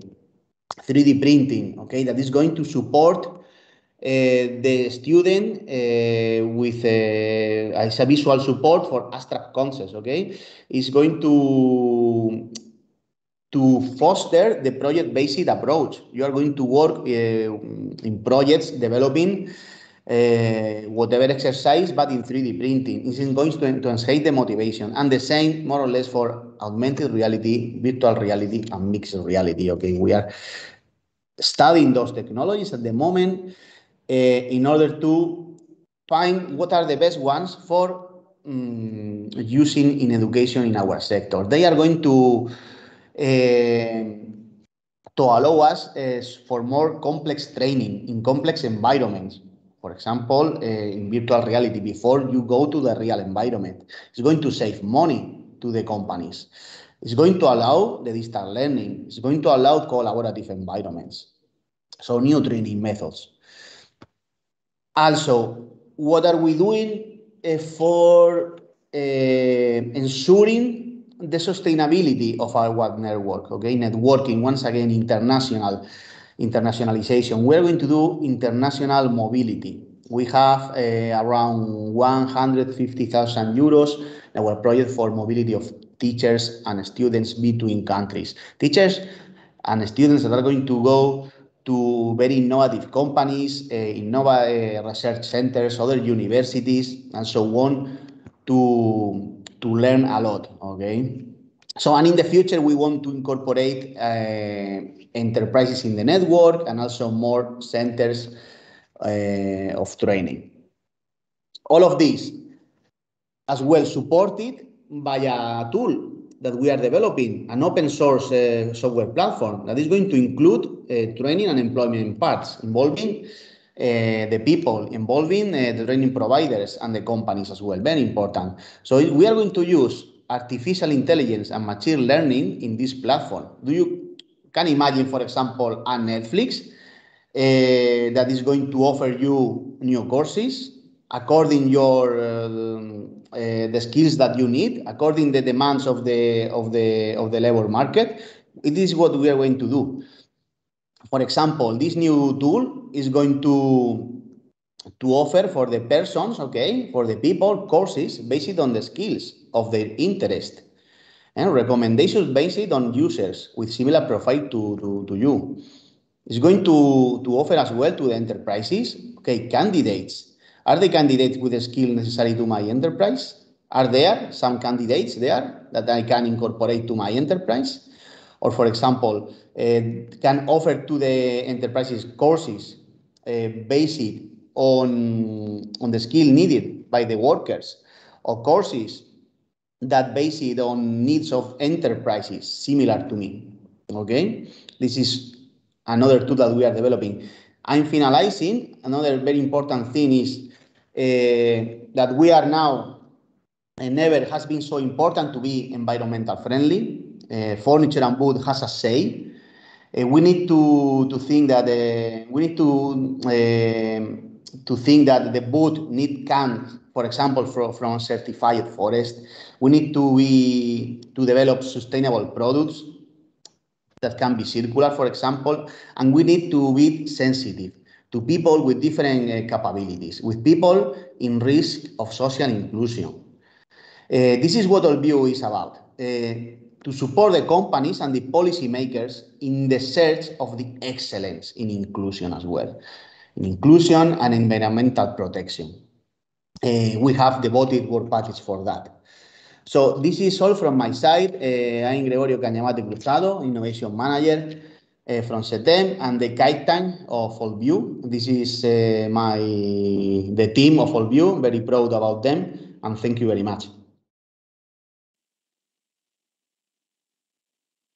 Thank you, Gregorio, for this very nice presentation. Indeed, there are several partners here that are also partner in the ALLVIE project. Yeah, I have to say that the ALLVIE idea or the ALLVIE show came from DITRAMA, probably, was one of the inspirations. Okay, thank you for this. It was very nice to mention this. But anyway, there are several partners that are contributing quite a lot to this new project, and I think that all of us think that we can expect very good thing in terms of not only to study, but also as a result of this whole project for our companies, for our furniture companies, not only at local, at national, but also at international level, and also increase collaboration among the entities involved, because that is the future for sure. Okay, now it's time to give the floor to the second roundtable that we have. It will be a face-to-face among vet provider representative and higher education representative facing the digital challenge. It will be moderated by Chiara Terraneo, that is the project manager, in this case of DITRAMA, but she's also responsible for the international part activities of Federlegno Arredo. That is the biggest Italian association in the wood and furniture sector. Then we will have with her Clara Ferraz, Alexandra De Raeve, and Matthias Grymonpon. But I will give the floor to Chiara, that will probably present better all of this. Thank you very much, Max, and thank you, Clara, Alexandra, and Matthias, for your attendance and for your time. As we are here together with Clara Ferraz, Head of Training Activity in CFPIM, Training Center for the Wood and Furniture Industry in Lordelo, Portugal, and Alexandra De Raeve, Head of the Research Center FFTI Lab, Ghent, University of Applied Science and Arts in Flanders, Belgium, and Matthias Grymonpon, Lecturer at Ghent, the same entity of Alexandra De Raeve, but here he is here also as participant of the DITRAMA pilot training course.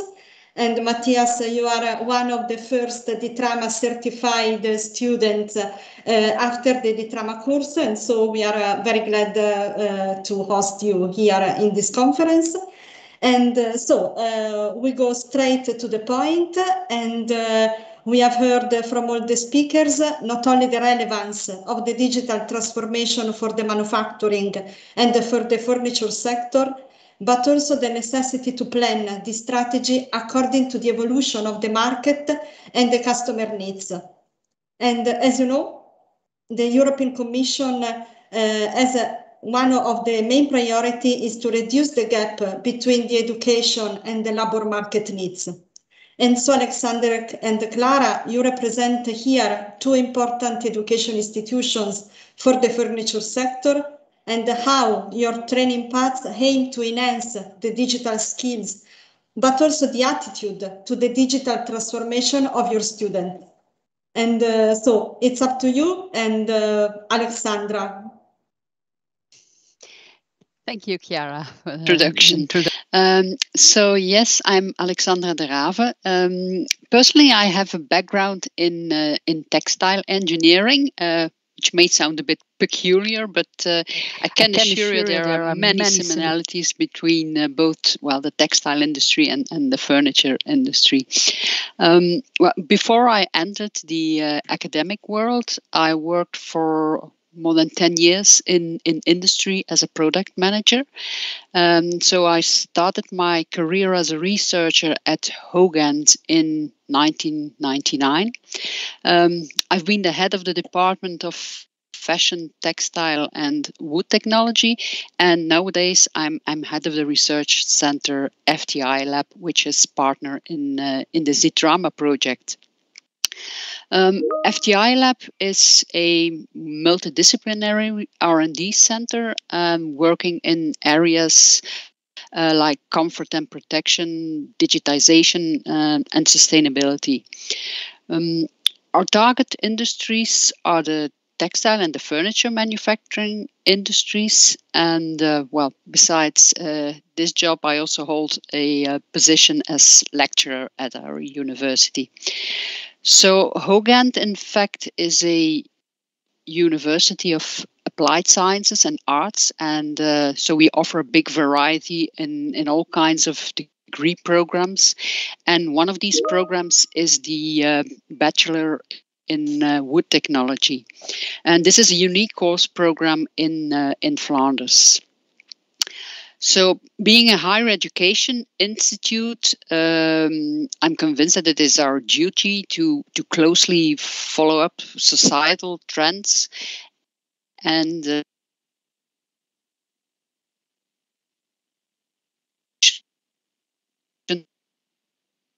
yes, maybe we can pass to the other speaker because we don't have the possibility to solve this problem. And Matthias, if you are ready, we can give you the floor. And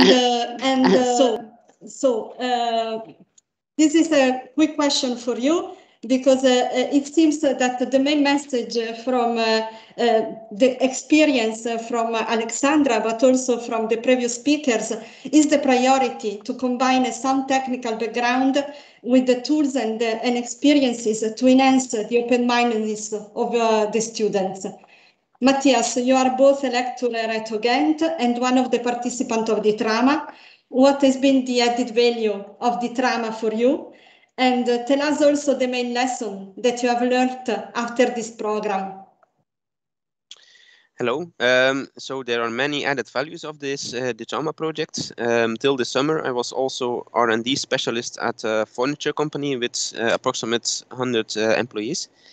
The core business was serial production of dining furniture, bedrooms, and some office furniture. So development of new products was one of my responsibilities in the company. After that, I'm now fully a lecturer at HOGANT. And certain things can be applied easily and are sufficient understandable for companies that aren't leaders in digitalization. So the gap. An example is the implementation of ARDIS, so the most practical one.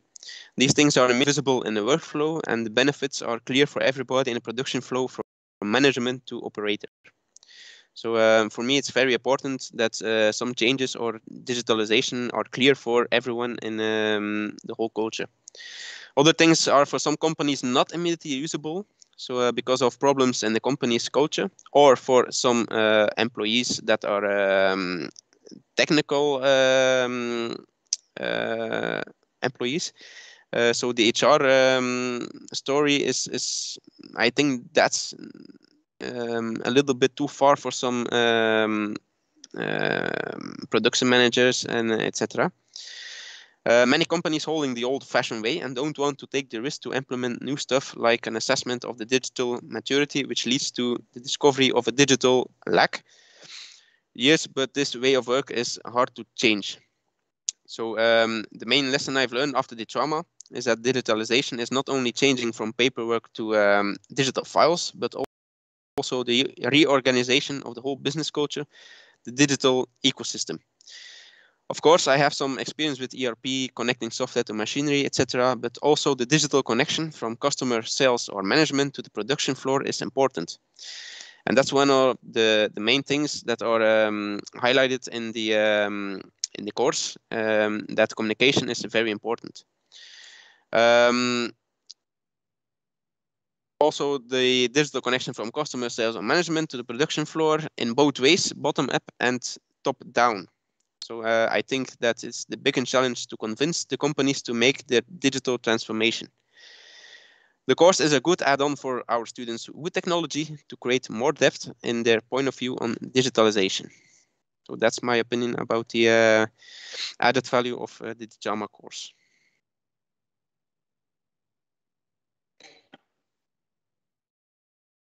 For your experience. You are a great ambassador of the DITRAMA project, and so please share your experience through the social network and through the HOGANT students in order to improve also their interest and attitude to the digital transformation for the furniture sector. And so thank you. And I come back to Clara Ferraz, and with the same question that I had to Alexandra. And so tell us how the CFPIM is working for the improvement of the digital skill of your young students.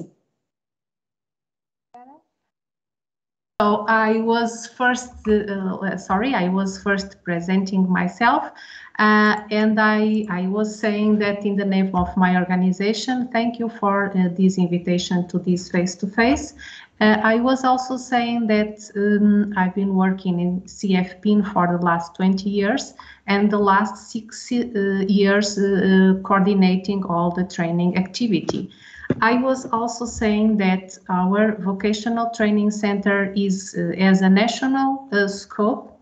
It is a public no-profit organization that results from a protocol between the Institute of Employment and Vocational Training and also from the Association of Industries of Wood and Furniture. We are also the only training center in Portugal directed to wood and furniture industries. It is located in the north of Portugal, in Paredes, very near Oporto, where most of the wood and the furniture industry is located here in Portugal. So we provide training courses for young people and for adults, workers and also unemployed people from European qualification framework levels 2 and level 4, and mainly in technological areas such as furniture design and furniture technical drawing, programming and operating wood machinery, production management for furniture industries, finishing and materials technology. So all our training programs are very focused on the technological issues for wood and furniture industries. To have a more clear idea about activity, let me share just 2 indicators with you. For this year, 2021, we have or are almost finishing 170 courses and 2,400 trainees. So we have activity all over the country, and these are 2 main indicators of our activity. So regarding now your first question, how our training paths aiming or to enhance the digital skills. As I said before, all our training paths have already a very important component, digital component. We use in our workshops CAD/CAM. We are using to do drawing, CAD 2D and 3D. We use softwares of ERP. So our training programs are already full of digital component, of course, and using some of the information that our colleague Gregorio referred before. It is very important to promote the quality of training programs, mainly developing new contents and also new methodologies. And very important to refer in our national contest, we will have a very important, I would say, digital transformation for the next 4 years, because we have a very huge investment plan. It is a public investment to modernize our facilities and equipment. So it becomes from a national plan, a transitional plan for all the country and for all the public entities. And of course, our vocational training center as a public entity will be covered by this huge investment, public investment. So, and that will be very interesting for our training, our quality in the offering the training plans. So, also I would like to refer another issue.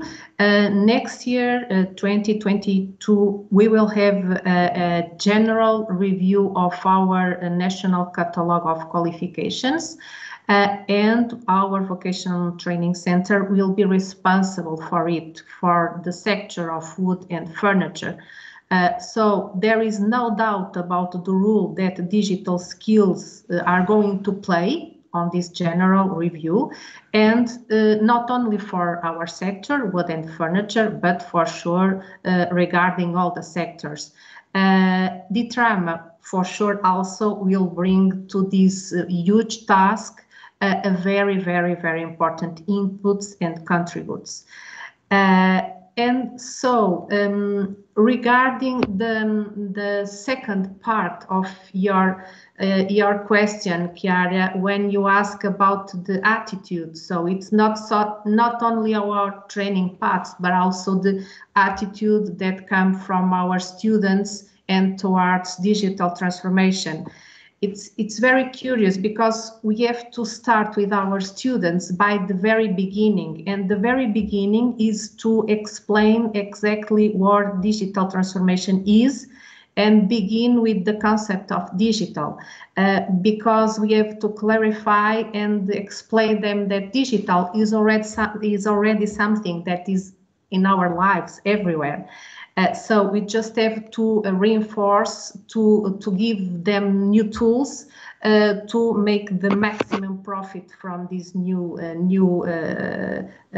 framework or new theories, or what our society needs in fact. So I think the first challenge for us and for our students, for our trainees in our vocational training center, is to give them a very practical perspective from the point of view of the digital transformation, tell them about personal and professional ideas. And this is our main challenge regarding our students. Thank you, Clara, for your experience. And I try to come back to Alexandra. And my apologies for the technical problems. I hope that now we can continue our conversation. And so, Alexandra, switch on your micro. And so you are also a good observer of the furniture sector in your country. So what are the main expectations from the company point of view regarding the digital skills of your young workers, and also from regarding the students that are coming from your institutions?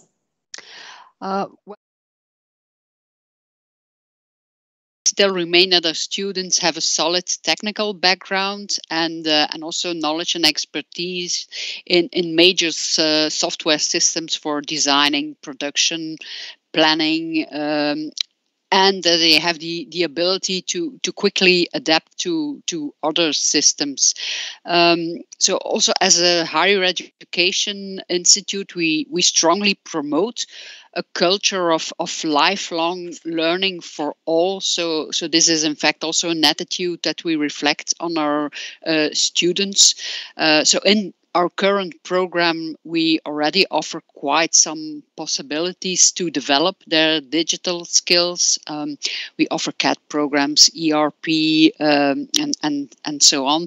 On the other hand, well, the procedure to make changes to degree programs is rather complex, but this doesn't withhold this at all from designing and rolling out new courses that really promote latest technologies, digital tools. And this can be, for example, in the format of micro credentials, which are strongly supported also by the European Union to create this lifelong learning attitude. But however, we must also not underestimate that university staff too is aging sometimes.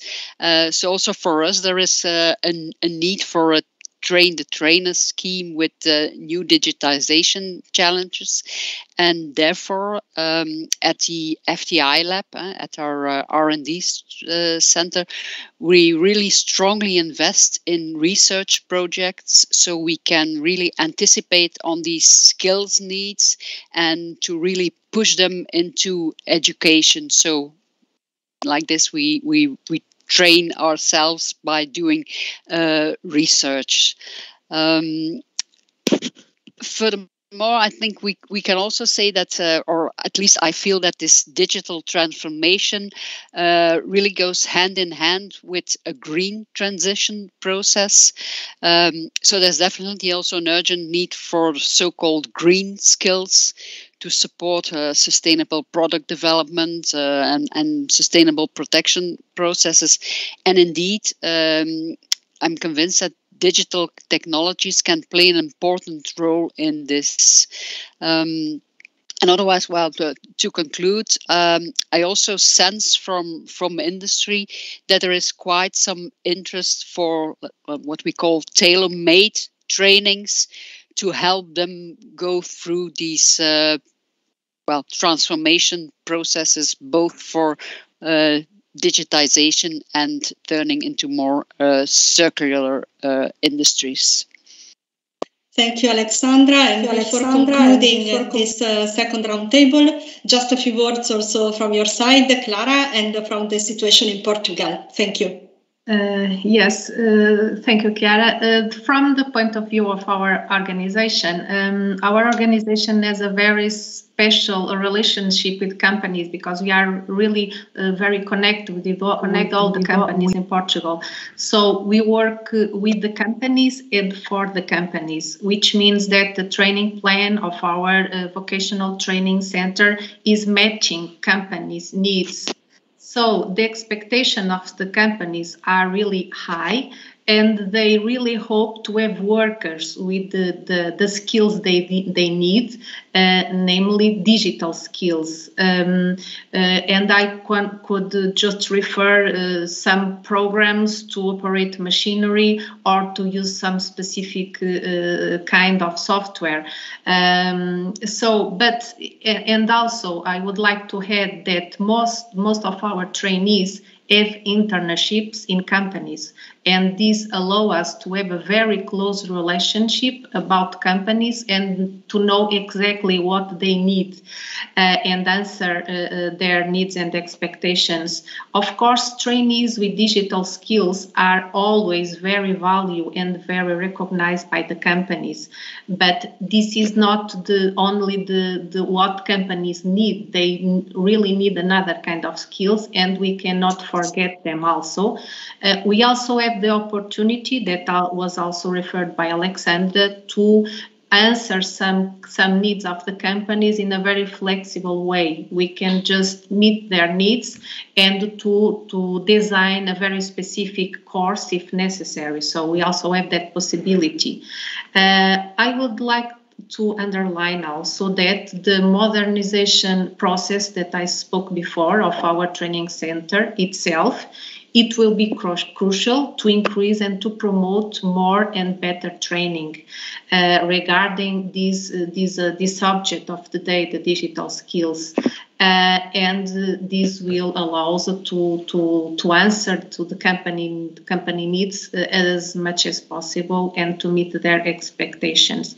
If you allow me, Chiara, just a last note to refer that regarding the general review of our national catalog of qualifications next year, the CEFPIM, our organization, will work with a large number of entities and stakeholders, namely companies.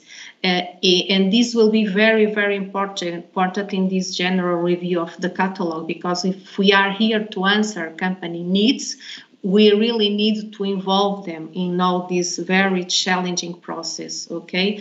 So, and we believe this way we will match as much as possible the needs of the companies, the training offer, the expectations of those who are in the labor market looking for new opportunities of training and, of course, of employment. Okay, so thank you very much. Thank you very much, Clara, and thank you very much, Alexandra and Matthias, for your contribution. So I think that now we can go to the conclusion of the event with the final statements. And so I give the floor to you, Julio. Sorry. Oh, Max, sorry. Yes, no problems. I will take the floor for this. And well, thanks to all of you, Chiara, Clara, Alexandra, and Matthias, for this interesting roundtable. I think it's pretty clear that here we have highlighted the importance of creating stronger and closer collaboration among the trainers providers, the training providers, both at vet level, at the higher education level, but also the closer collaboration with all the entities. I mean, not only between the industry and this, but also all the other actors, as was highlighted before. In relation to this, I just want to highlight that during next weeks, we have already have some meetings, but again, we are going to have a special meeting with the ESCO database for the inclusion of the Digital Transformation Manager profile in the new database. We know that it is a reference at a European level, and we hope that we can exploit better the results of the DITRAMA project in relation to this as well. So I'm leaving now the floor to Julio for closing the meeting. I take the opportunity to thank again all the participants that assisted to this conference, but I would like also to thank once again all the partners of the DITRAMA project that contributed to this very nice and interesting results, but especially all the people, the person that participated and contributed to this final event. So thanks to all of you, and please, Julio, the floor is yours. Bye. Thank you, Max. Good morning, everyone. Well, through today's conference, we have been able to verify that the furniture industrial sector is immersed in its digital transformation. We have learned what trends and future scenarios are to be expected due to the digitalization of the sector and how all is going to impact the labor market. And we have seen how training centers, vet and higher education centers are facing the new training needs of the furniture sector in terms of digitalization. We have also discovered that in this scenario of digital transformation, a new occupational profile has emerged in our sector, the Digital Transformation Manager, and this person will be in charge of leading and deploying the digital transformation strategy within furniture companies. In the DITRAMA project, we have designed, as you know, a curriculum to properly train this profile, and we have developed a complete training course available, as you know, online through an e-learning platform, and also available offline through a guide document. Without any doubts, the training of workers in digitalization in our sector is essential, but we cannot forget that the training needs of the sector are multiple, varied, and changing over time. In this sense, there are many entities in the sector that work year after year to identify the new training needs of the furniture workers and to develop training materials that allow workers to acquire them through vocational education and training, formal and non-formal, or through university education. And being the Erasmus program of the European Commission an essential instrument for all this. In this context, is also, for me, very important to mention that during the last year, 22 entities has set up ALLVIE, and as you know, ALLVIE is the network of centers of vocational excellence in the furniture and wood sector, and in the next 3 years, we plan to carry out multiple activities, as described by our colleague Gregorio. We plan to connect the supply and demand of workers We plan also to organize and facilitate access to training materials for the sector. And we also plan to facilitate the mobility of students and workers. So I really encourage you to follow and to participate in ALLVIE activities. As we have also already anticipated, digitalization is not only the training challenge facing our sector. In this sense, we must mention that that one of the 6 priorities of the European Commission for the period 2019 to 2024 is a European Green Deal. The European Green Deal, in very few words, is a plan to make the economy of the Europe more sustainable. Under this umbrella, a series of very ambitious action plans, strategies, and initiatives are being designed and deployed at the European level, such as the Circular Economy Action Plan, which will drive the green transition of European industry, including our sector, the furniture sector. Therefore, we can affirm that the European industry is immersed in its twin transition, or in other words, in its digital transformation and in its circular transition. And therefore, its workers have to be properly trained to be able to successfully face this transition.